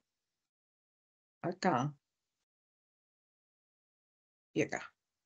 Ahí está. Y lo mismo por este lado también. Por este vértice también. Por acá.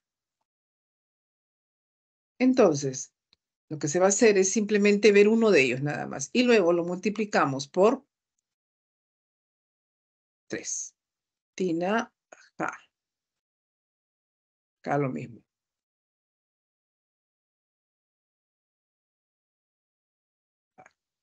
Ahí. Ahí está. Así. Entonces,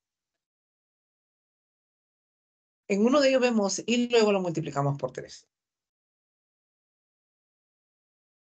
Tinaja. Entonces, maneras de leer tinaja. Tenemos una en forma desde arriba, desde T hasta la parte inferior, la última letra. Bueno, no la última letra, ya les mostré que solamente llega hasta acá. Bueno, vamos a ver. Tinaja. Recuerden que solamente hasta tinaja.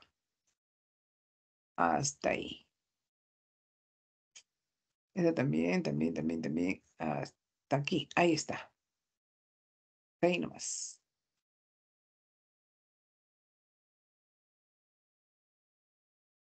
Entonces, vamos a ver.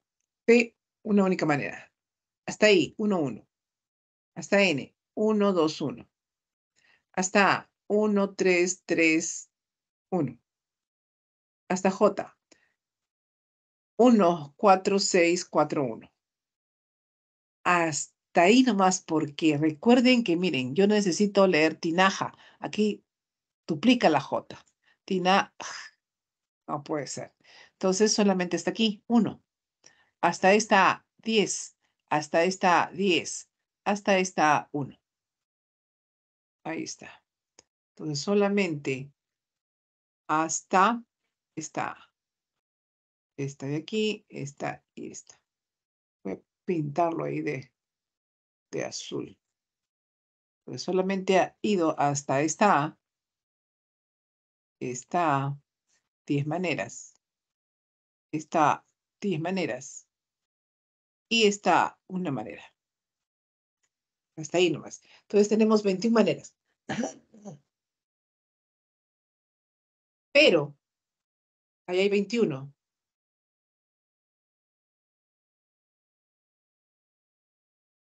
Y además tenemos esta otra lectura.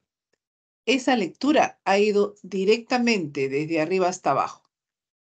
Como esta, ¿no? Tina. Ah. Pero también tienen esta otra lectura.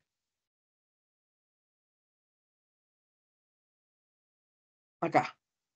Tina. Ah. Y va hacia arriba. Y va hacia arriba.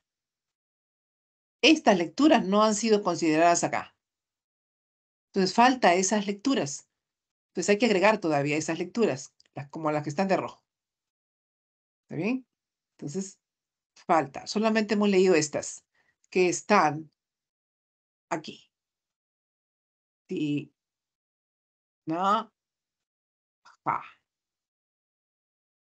Esta, por ejemplo, ¿no? Y nos falta la de rojo. Estamos en receso, profesora. Ok, gracias. Bueno. Y agregamos.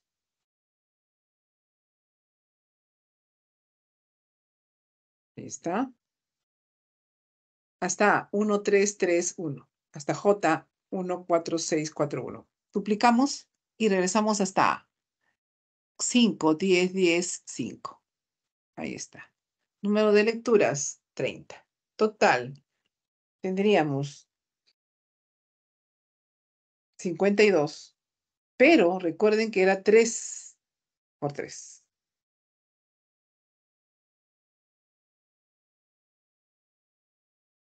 Ahí nos quedamos, jóvenes. Y regresamos.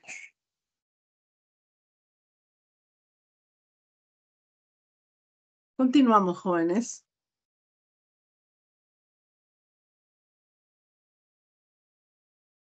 En el siguiente arreglo de letras, ¿de cuántas maneras diferentes se puede leer la palabra googlear? Considerando igual distancia mínima de una letra a otra en cada lectura.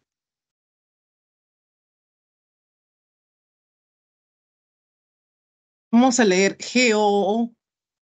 G-O-O. Entonces aquí tenemos lo siguiente. Maneras de leer G-O-O. ¿De cuántas maneras podemos leer G-O-O? 6 formas de leer G-O-O. Aquí. A ver, ¿cuáles son? Tenemos lo siguiente entonces. Para leer G-O-O, desde esta G, vamos a marcar acá.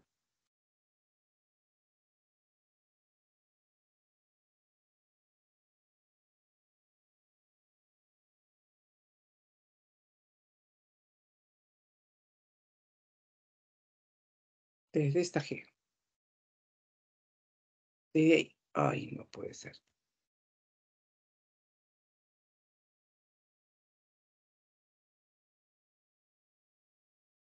Desde ahí. Vamos a ver. Tenemos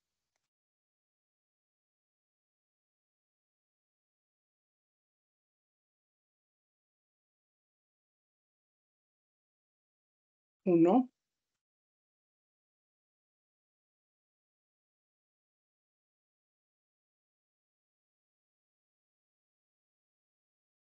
uno, dos,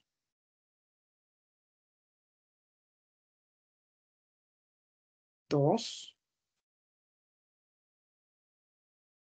y tres. Así. G-O, 3.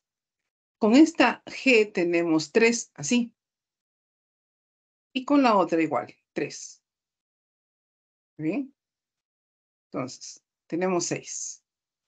Entonces, con esa G tenemos 3 formas de leer G-O Y con esta otra, otras 3, 6. Y a partir de ahí, como cada letra se puede continuar leyendo de dos maneras, entonces multiplicamos por 2, por 2, por 2. ¿Ya?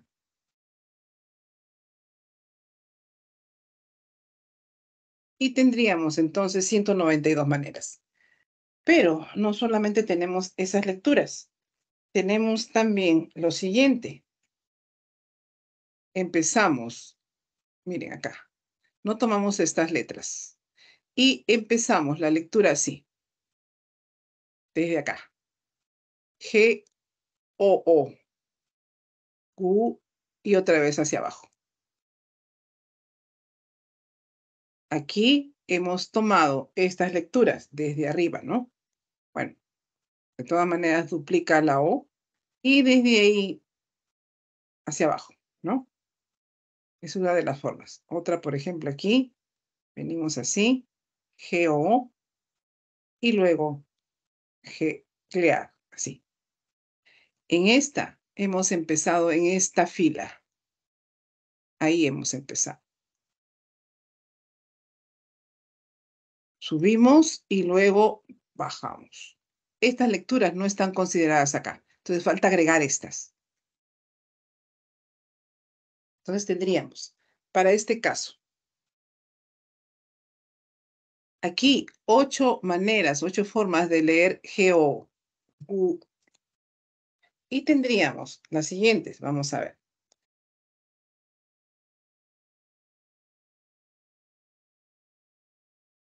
Entonces tenemos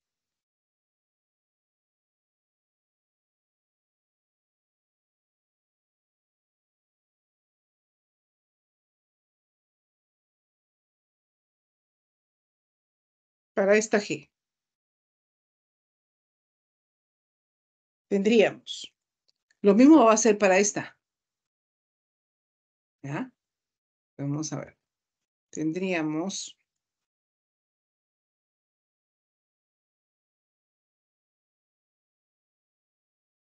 así, G, O, O, así. Lo he puesto más grande. Otra lectura. Vamos a poner de azul acá.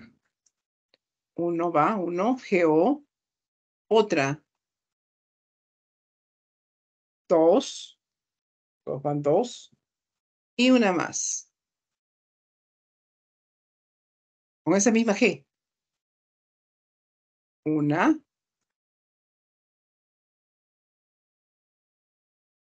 más. Así. Entonces, con esta G tenemos uno de verde, uno de azul y uno de rojo. 3 maneras de leer GO. Con este otro, con esta otra G, otros 3. Y me falta todavía, ¿qué le pongo acá? Negro vamos a ponerle. Falta esta. Una más. Y con esta, una más. Entonces, con esta G3, con esta otra G, 3, 6, 7 y 8, ¿no? Acá. GO, así. Son 8 formas de leer GO. Ojo, y llegamos aquí. Pues 8 maneras. Estamos aquí ahora. GO. Por ejemplo, una de ellas.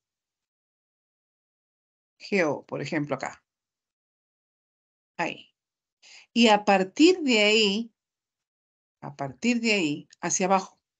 GO, G, L, E, A, R. Así. Entonces, a partir de esta O, estamos aquí, hacia abajo tiene 2 posibilidades de seguir leyendo. Entonces podemos multiplicar por 2, por 2, por 2, otra vez. Entonces, hasta ahí, 8 formas. Estamos a este nivel, en la O. Entonces, a partir de ahí hacia abajo, por 2, por 2, por 2, por 2. 256 maneras. O sea que aquí conseguimos 256 maneras de leer, googlear, y aquí 192. O de esta manera, o de esta manera. Conectiva O. ¿Qué hago con los resultados? Los sumo. Ahí está. 448 maneras de poder leer la palabra googlear. Y ahora ya vamos a ver lo que corresponde a inductivo geométrico, que es lo mismo, pero con gráficos ya, ¿no? ¿Alguna pregunta hasta aquí, jóvenes, para pasar al otro tema? Todo claro, profesora. Todo claro, Vamos a, claro. vamos a continuar entonces.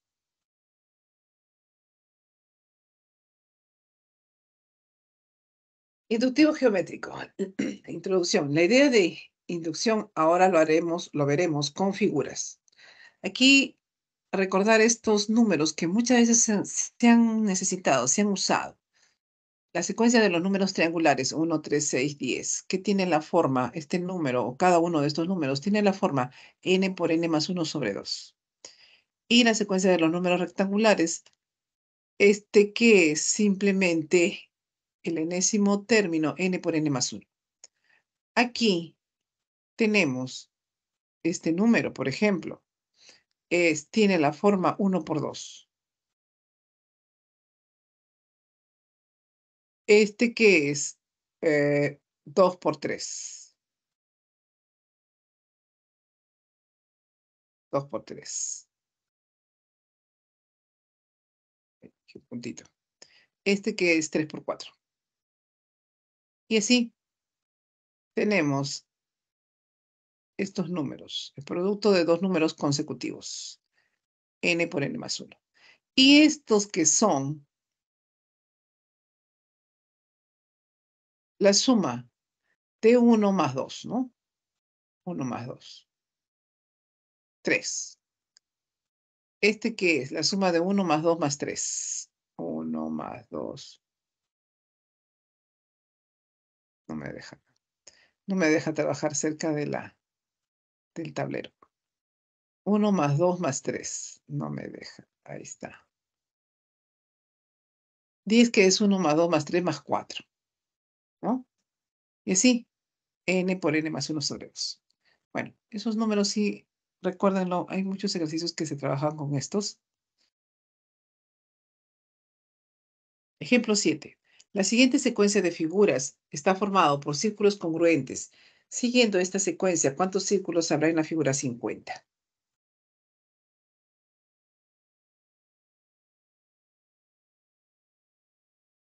Figura 1, 4. Figura 2, 8. Figura 3, 13 círculos. Figura 4, 19. ¿Hay más? Aquí tienen lo siguiente. Bueno, de repente no es tanto trabajar todos los pasos que se han incluido aquí en la diapositiva, pero no está de más. Aquí, por ejemplo, tengo lo siguiente. Aquí tenemos la base, hay 1. En la base hay 1.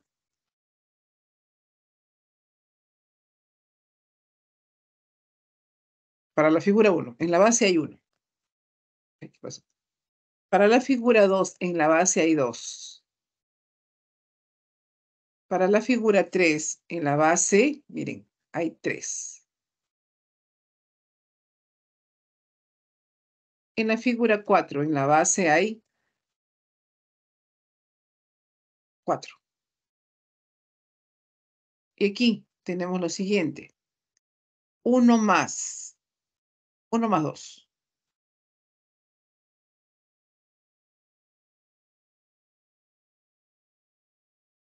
Aquí 2 más 1 más 2 más 3.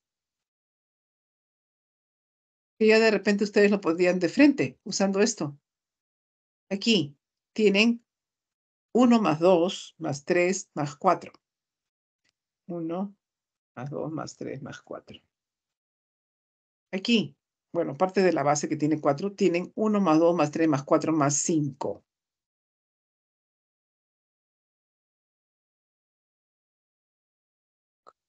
Ahí está. ¿Qué no es más que 4 más En este caso sería 5 por 6 sobre 2. Aquí 4 por 5 sobre 2. Aquí 3 por 6, 3 por 4 sobre 2. Aquí que sería 2 por 3 sobre 2, ¿no? Bueno. Y de frente podría de repente ir a la figura 50, como me piden. Y tendríamos el número de círculos sería, miren, si es 4, aquí es 4. Sería entonces 50 más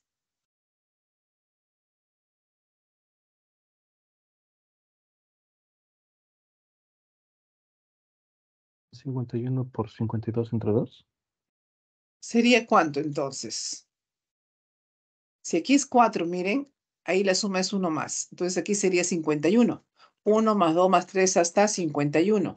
¿Qué sería 51 por 52 sobre 2, ¿no? Sobre 2. Y ese sería lo que pide. Ahora, son nuestros ejemplos. Bueno, sobre 2. Ahí. Vamos a ver entonces lo que nos presentan aquí en la diapositiva. Ahí están todos los pasos realmente. Entonces aquí 4, que es 1. Ahí está, miren, para la figura 1. 1 más 2, que es 2 por 3 sobre 2. Figura 2, 2 más 3 por 4 sobre 2. Figura 3, 3 más, aquí la suma hasta 4. Sería 4 por 5 sobre 2. Figura 4, en la base hay 4, más la suma de 1 hasta 5. Sería 5 por 6 sobre 2. Entonces, para la figura 50 sería 50 más 51 por 52 sobre 2. 1376 círculos.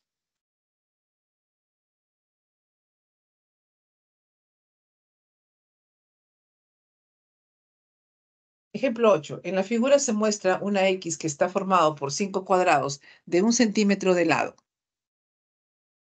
Indicar cuántas de estas X congruentes se puede pintar dentro de una cuadrícula de forma cuadrada que tiene 16 centímetros de lado. Ahí está. Una X para una cuadrícula que está formada por 3 cuadraditos por lado. Solo hay una X. Ahora, una cuadrícula formada por 4 cuadraditos por lado. Dense cuenta que por cada cuadrado de 3 cuadraditos por lado va a haber una X. Entonces, tengo que saber cuántos cuadrados de 3 por lado hay aquí.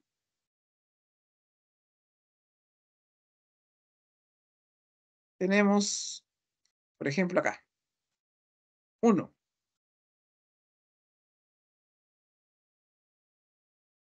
Otro. 2. Uy, se me fue. Bueno, hay 2 ahí. Pero a lo ancho y a lo largo tienen, muy grueso está esto. A lo largo también tienen 2. Uno ahí y otro más. Entonces tienen 4 cuadrados de 3 por lado, de 3 cuadraditos por lado. Entonces, por cada uno de estos cuadrados hay una X, entonces van a haber 4X. ¿Está bien?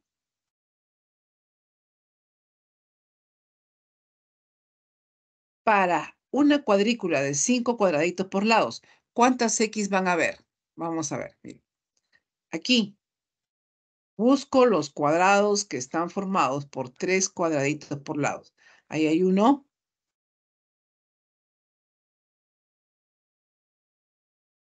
2, uy, no, mismo color, ya cambié. 2, ¿sí? Y un Tercer tercero cuadrado. todavía.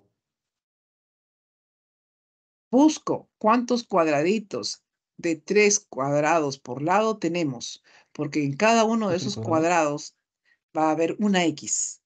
Y lo mismo a lo ancho. 3 a lo largo y 3 a lo ancho. Va a haber. Vamos a ponerle Yes. aquí verde. Ahí hay otro. Voy a ponerle acá amarillo. Otro más. Hay 3 por 3. Hay 9 cuadrados Ah, sí, de cierto. 3 cuadraditos por lado. ¿Cuántas X van a haber entonces? 9, porque hay una X por cada cuadrado de 3 por lado. De este tipo, ¿no? Entonces van a haber 9.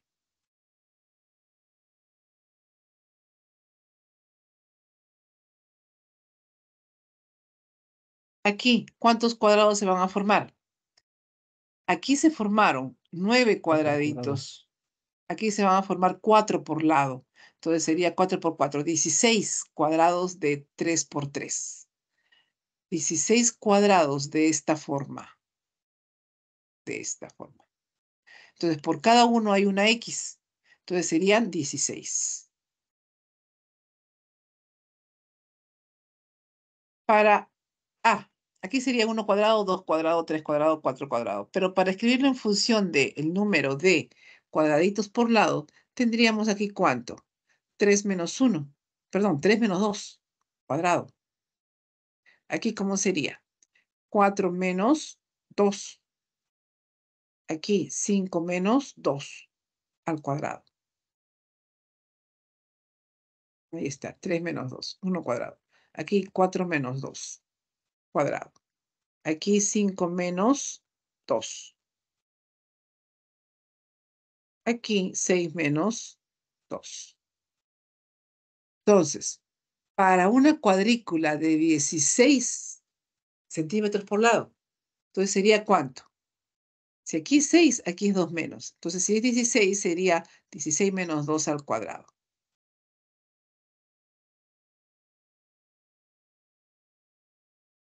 $196.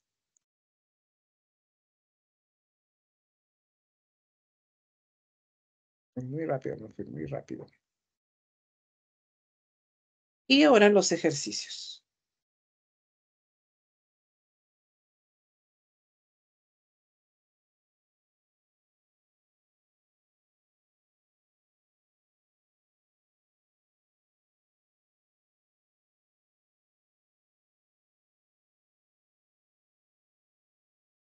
Los sólidos mostrados han sido construidos con cubitos idénticos. Determine el número de cubitos que tendrá el sólido de la figura 2C.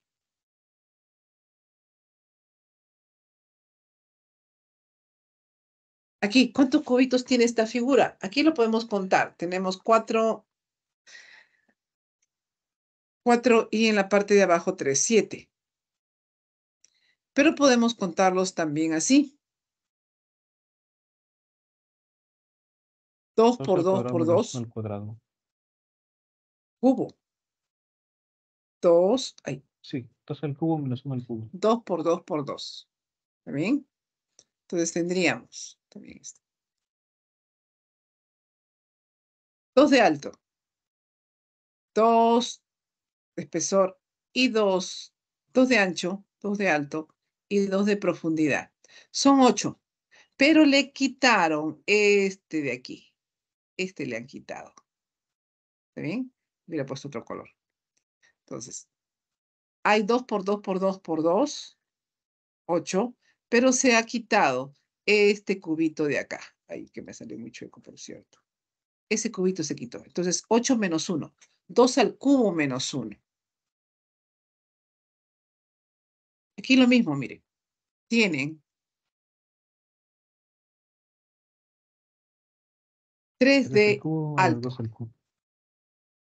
3 de profundidad y 3 de ancho.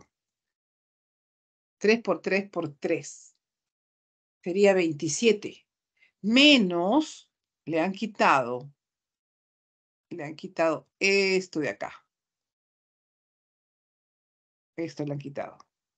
2 por 2 por 2. 4 quitaron. Entonces sería 21. No. ¿Cuánto salió? 27 menos. Aquí serían ¿cuánto? 2 por 2 por 2 por 2. 8. 21 está bien. 27. 19. Se ha Ah, quitado esto 19. de 2 por 2 por 2 por 2. ¿Está bien? Entonces quedarían 19. Aquí miren. Esta sería uno de 4 por 4 por 4. 64. 64 cubitos habría ahí. Y se ha quitado esto. Se ha quitado 3 por 3 por 3. Se ha quitado 27, ¿no? 3 por 3 por 3 por 3. Se han quitado 27 cubitos al total que eran 64, ¿no? Entonces, aquí tendríamos ¿cuánto? En total eran 4 por 4 por 4, 64. Pero se ha quitado todos los cubitos que encierra este cubo de verde, que serían ¿cuánto? 27. Entonces, ¿tendrían cuántos? Solamente 37. Ahí habría entonces 37 cubitos.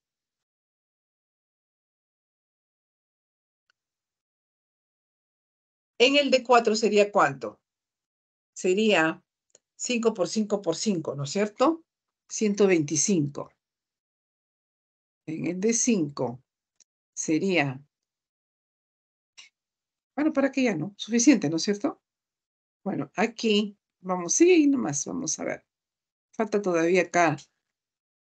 Ahí está. ¿Sería cuánto? Aquí era 2 cuadrados menos 1. 2 cubos menos 1 cubo.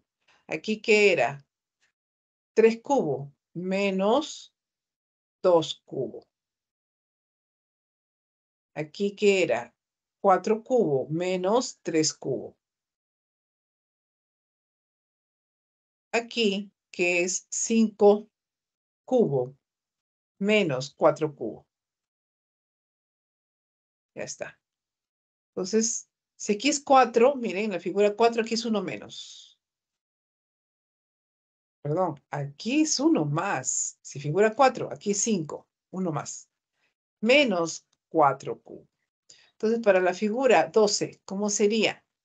Sería entonces 13 cubos menos 12 cubos. 13 cubos, que es 2197, y 12 cubos, que sería 1728. Entonces, para la figura 12 sería, uy, se me salió muy rápido. Figura 12, entonces, 13 cubos menos 12 cubos, 469.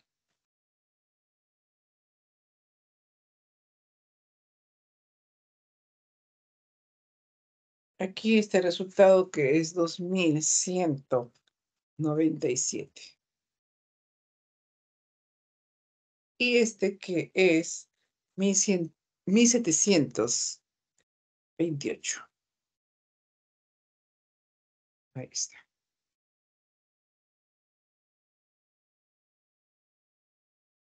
Y tenemos la clave A.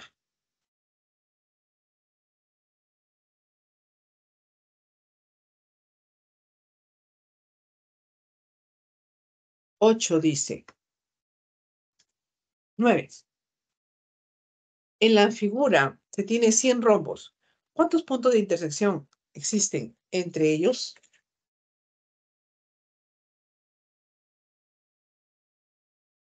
Para 2 rombos, 2 puntitos de intersección. Ahí está.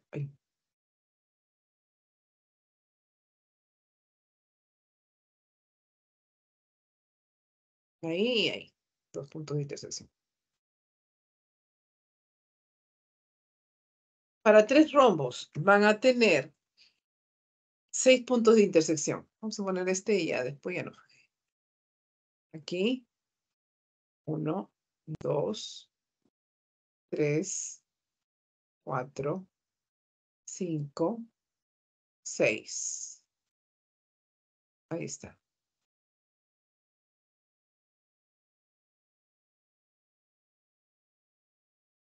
Para 4 rombos van a tener 10. Para 5 rombos van a tener 14.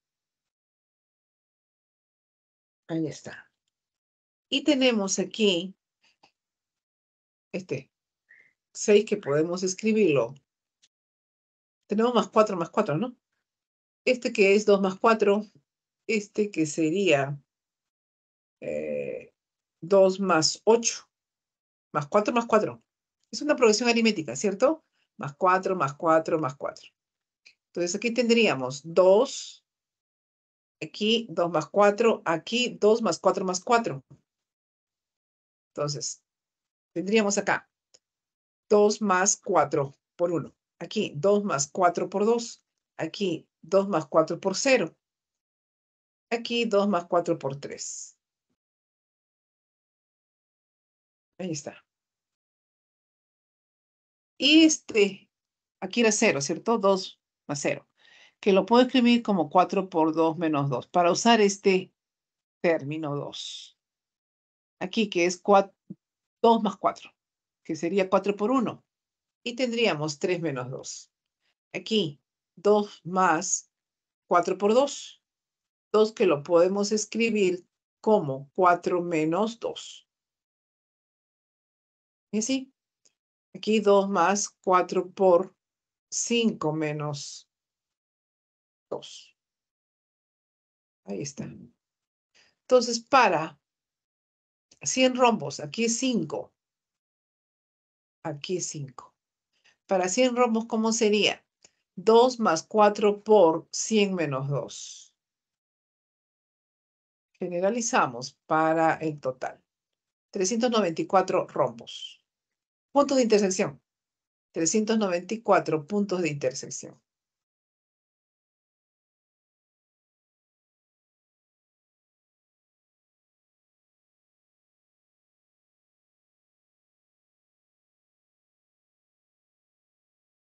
En la siguiente secuencia de figuras hay la diferencia positiva entre la cantidad de círculos grises y la cantidad de círculos blancos que hay en la figura 21.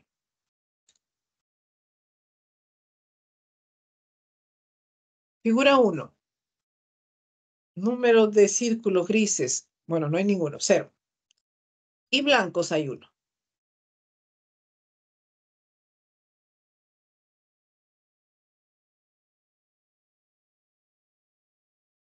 Grises, 0. Blancos, 1. Para la figura 2,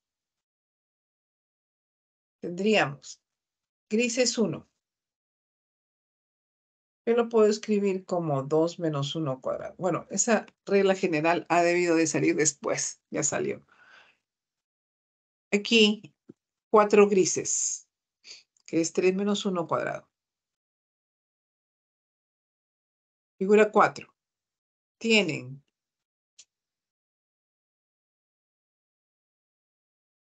9 grises, que es 4 menos 1 al cuadrado.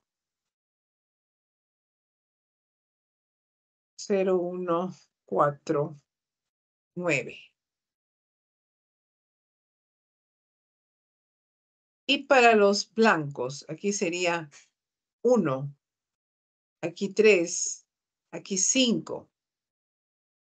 En la figura 4 tienen 7. En la figura 5 tienen 9. Y son los números impares. Entonces ahí está. Figura 1, 1. Figura 2, 3. Figura 3, 5. Figura 4, 7. Son los impares. Ahí está. 2 por 1 menos 1. Acá, para la figura 2, 2 por 2 menos 1. Figura 3, 2 por 3 menos 1. Figura 4, 2 por 4 menos 1. Figura 21 sería entonces 2 por 21 menos 1. Entonces vamos a ver, figura 21. Para los círculos blancos, perdón, negros, círculos negros, que sería 21 menos 1 al cuadrado. Y para los círculos blancos, que sería 2 veces 21 menos 1. 41. La diferencia, 359. Solo salió de este. Bueno, al último se quedó.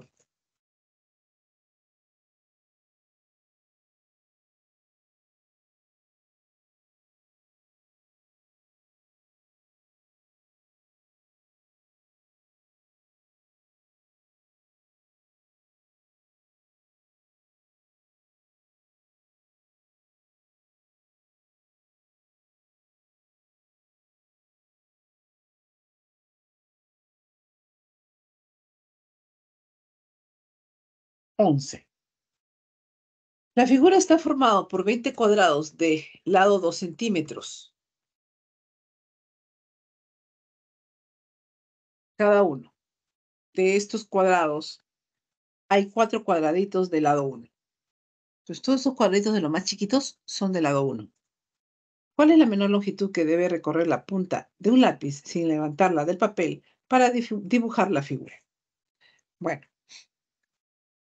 procedemos como hemos visto.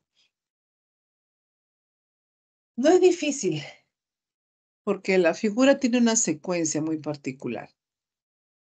Aquí, bueno, solo hay 4 puntos impares nada más.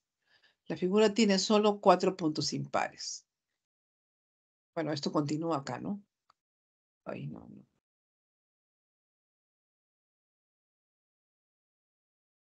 Aquí esto continúa. Profesor, aquí es un punto impar. No, esto continúa acá. Realmente se ha debido de dibujar con esto acá, sí. Bueno, acá lo mismo. Esto continúa.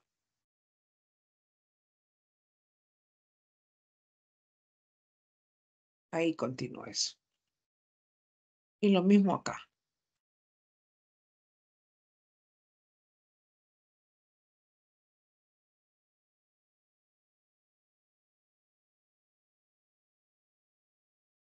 Ahí continúa, sí. Entonces, los únicos impares son estos. Aquí. Y acá.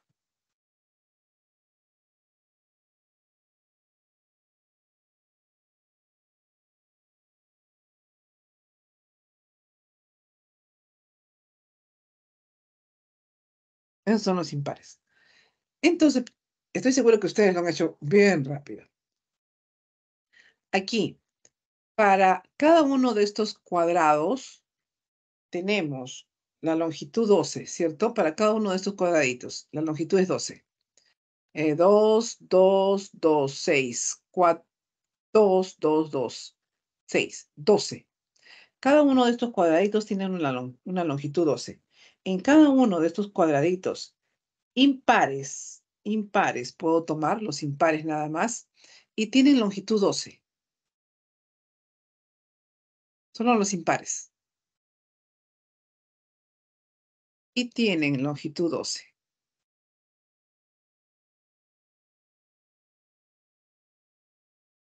Solo los impares, 12. Acá también tienen longitud 12. Toda la figura, 12. Los impares solamente tienen longitud 12. ¿Ah? Los pares, ojo, en los impares solo estoy considerando esto, la longitud de todo ese cuadrado, inclusive las líneas que están centradas ahí. Ya, toda esa longitud es 12. Y lo considero en cada impar. 12, 12, 12, 12. Son 10 impares por 12, 120 ahí. En los impares, en los cuadrados impares, tienen una longitud de 12 en cada uno de ellos. Como son 20 en total y hay impares 10, entonces sería 12 por 10. 120. Inclusive este de acá, impar. Tiene 12. 12, 12, 12. Ese 12 no se ve casi. Pero Sí. Y si lo separo mejor, como se repite 4, podríamos decir que es 4 más el número de rombos por 8. Eso sería 4 por 4 más 164. Esta, mira, 120. Y en los pares, tienen esto, miren. Solamente esto. Ay, más demoro en esta bendita cosa. En los pares solamente esto. 2. 2. En los pares solamente hay 2. 4, ¿no? En los pares solamente habría aquí 1, 2. 1, 2. 2, 2. En los pares. Y son 9 pares porque el 20 no lo considero. Entonces, en cada par es 4. 4. No considero el 20avo. Entonces sería 9 por 4, 36, más 120 de lo anterior. Y en este par consideraría 1, 2, 3, 4, 5, 6, 7, 8. En este consideraría solamente 8. Acá, en este par, 8. Y tendríamos entonces 4 por 9, 36 más 8. Ah, pero ¿cuántos trazos se repiten? Solamente se repiten. ¿Cuántos trazos? Son 4 puntos impares. 1. 2 trazos. O Solo sea, se uno, pero repite 2 1 nada más. centímetros, sí. 2 centímetros. Entonces, 166. a 120 le agregamos 36 más 8 y más 2. Y todo eso sale 166. Se acabó. Aquí está hecho de otra manera, aplicando inducción. Vamos a verlo. Bueno, solamente por guiarnos del tema en sí, ¿no? Pero yo estoy segura que usted, como usted también lo ha trabajado, mucho más rápido. Entonces aquí tienen otra manera de trabajarlo sin llegar a usar inducción. En realidad estamos usando inducción. Bueno, pero de una forma más rápida quizás, ¿no? Entonces vamos a ver cómo es aplicando inducción. Me parece mucho más largo. Aquí, para 1, tendríamos cuánto sería la longitud de solo la figura. Ya hemos visto que solo la figura tienen 2, 2, 2, 2, 2, 2, 12. Y la longitud mínima recorrida, ¿cuánto sería? 12 más el trazo repetido de 2. La longitud mínima recorrida sería 14. Para una figura así, de 1 nada más, de un cuadrado. Ahora, la siguiente figura, ahí mire, ¿qué aumentó en esta figura? Solo ha aumentado en esta figura esto, miren. El trazo repetido no aumenta para nada. Aumentó ahí esta 2, 3, 4. De sur voy a poner 5, 5, 6, 7, 8. Aumentó aquí solo 8 centímetros con respecto a este. Los trazos repetidos no aumentó nada. Entonces, esta figura con respecto a esta solo aumentó 8 centímetros. 8, ahí están los de azul y verde. Aumentó solamente 8 centímetros. Lo que he marcado de azul y verde. Longitud mínima, 22, más 8. Más 8, 14 le sumé 8, 22. Para esta figura, lo mismo. Con respecto a esta, ha aumentado solamente 8 centímetros. Y tienen,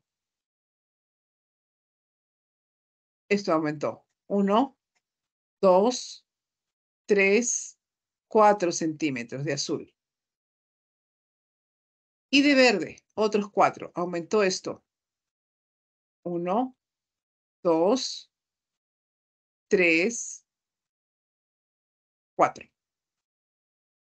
Aumentó 8 centímetros con respecto a este. Entonces tendríamos 30, longitud mínima. Ojo, déanse cuenta que no aumenta el trazo repetido para nada. Para la siguiente también aumenta 8 con respecto a la anterior. Y tenemos lo siguiente, miren ahí. Aquí no aumentó nada. Bueno, era 8 por 0, ¿no? Que sería, para usar este término aquí, en la figura 1, 1 menos 1. Aquí, que sería 14 más 8 por 1. Ese 1 lo puedo escribir como 2 menos 1. Ahí está. Aquí sería 14 más 8 más 8. Que sería 14 más 8 por 3 menos 1.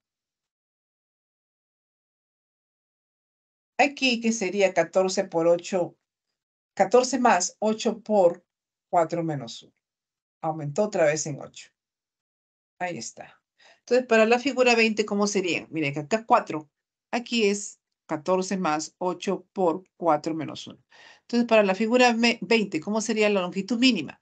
14 más 8 por 20 menos 1. Y tendríamos 166.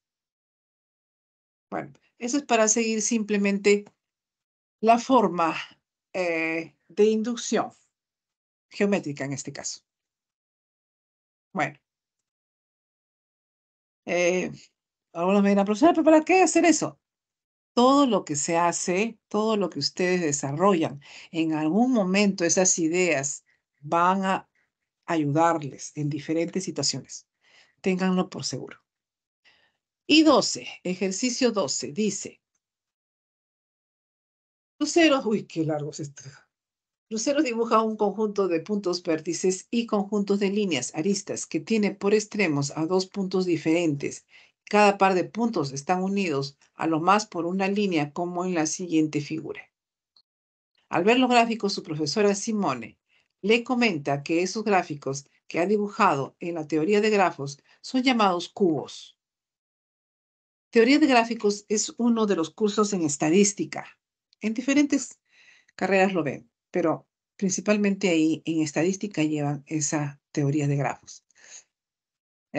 Bueno, le comenta que esos gráficos que ha dibujado en la teoría de grafos son llamados cubos de dimensión 1, 2, 3 y 4.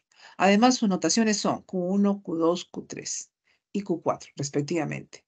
Lo más curioso es que la dimensión de estos cubos está relacionada con el número de aristas que inciden en cada vértice.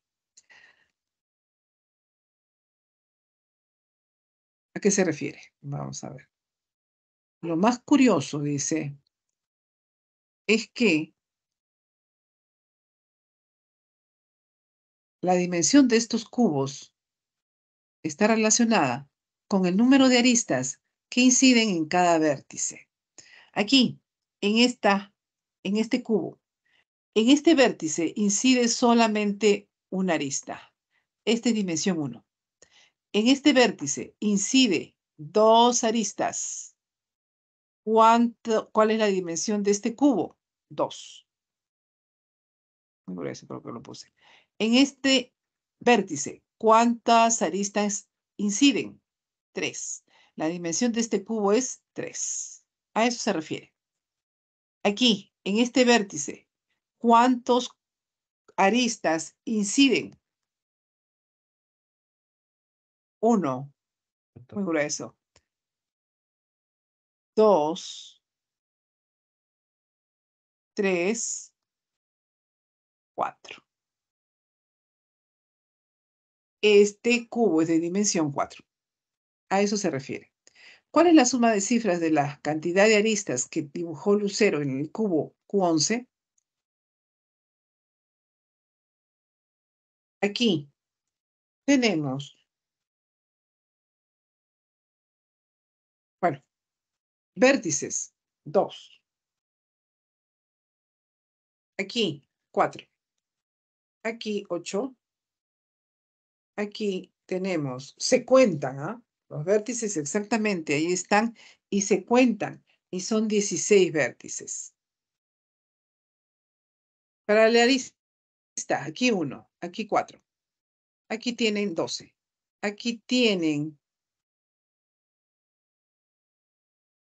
a ver, en la parte central, miren, no se puede hacer más grande esto. Ahí hay 1, 2, 3, 4. De rojo voy a poner ahora.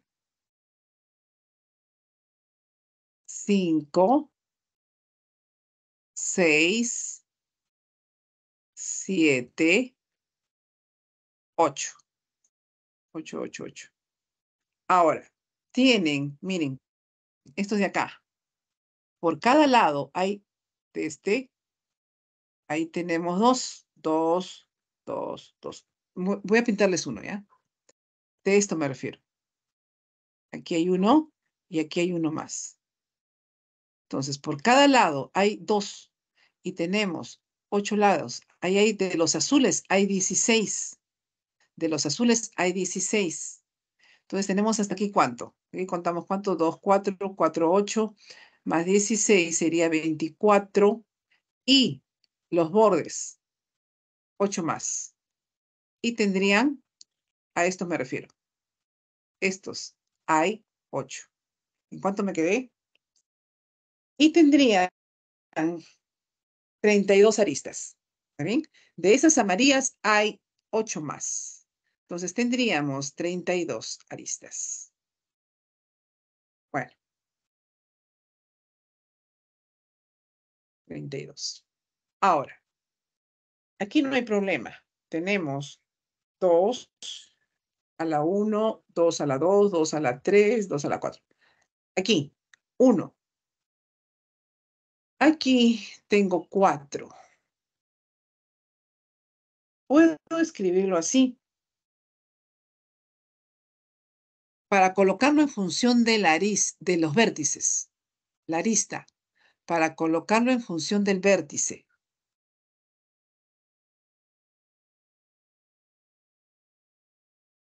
Recuerden que la arista incide en cada vértice. Esto lo puedo escribir en función del vértice así. Multiplico por 2 y divido entre 2. Multiplico por 2 y divido entre 2.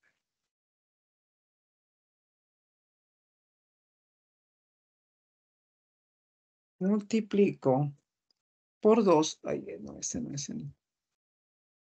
Bueno, no importa, acá se notará, creo que sí. Por 2 y divido entre 2. Ahí. Aquí, para escribirlo en función de los vértices. Bueno, aquí no hay mucho que hacer. Pero para tener el mismo denominador, multiplico y divido por 2. Multiplico y divido por 2. Bueno, ya para tener el denominador. Aquí, esto lo puedo escribir como 3 por 4. Multiplico y divido por 2 también. ¿Ya? Multiplico y divido por 2. Entonces tendríamos. Recuerden que acá está 3 por 4. ¿Ah? Acá lo mismo. Multiplico y divido por 2. Entonces, esto lo puedo escribir así. 1/2 por 2 a la 1.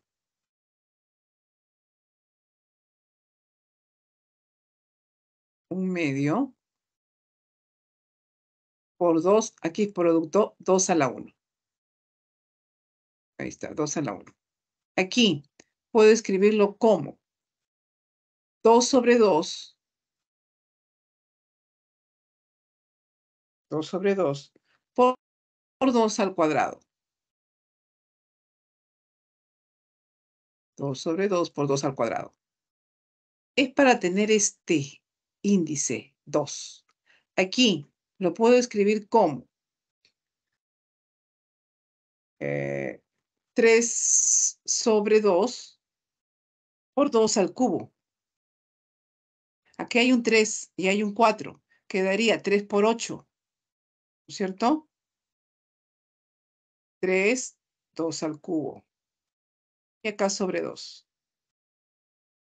Bueno, acá producto, producto, todo producto, producto. Y aquí lo mismo, miren. 4 sobre 2 por 2 a la 4.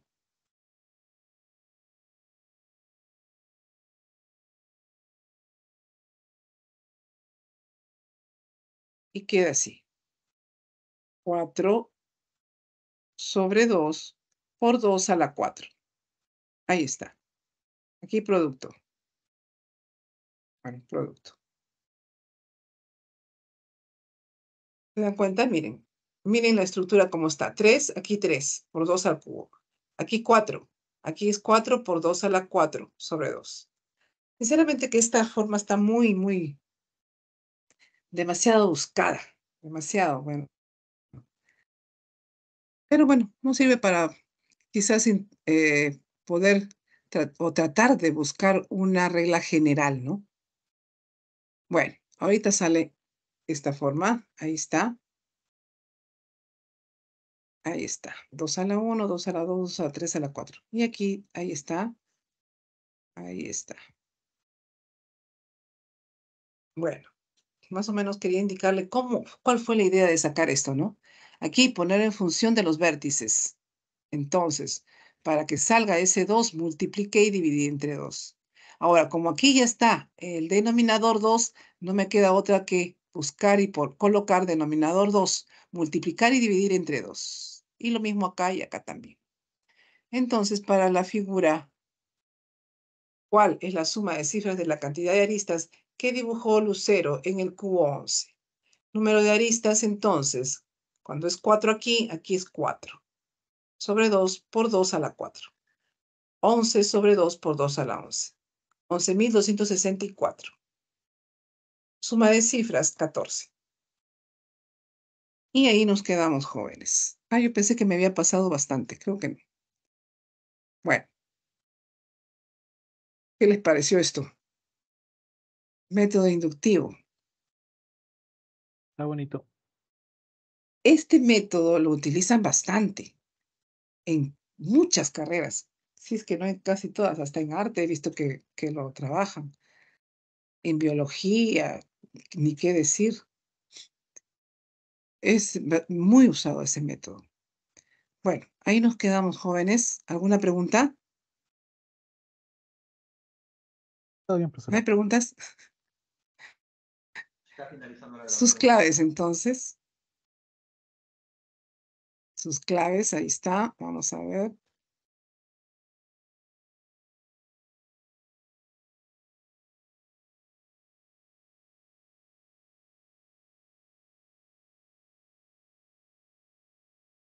Ahí nos quedamos, jóvenes.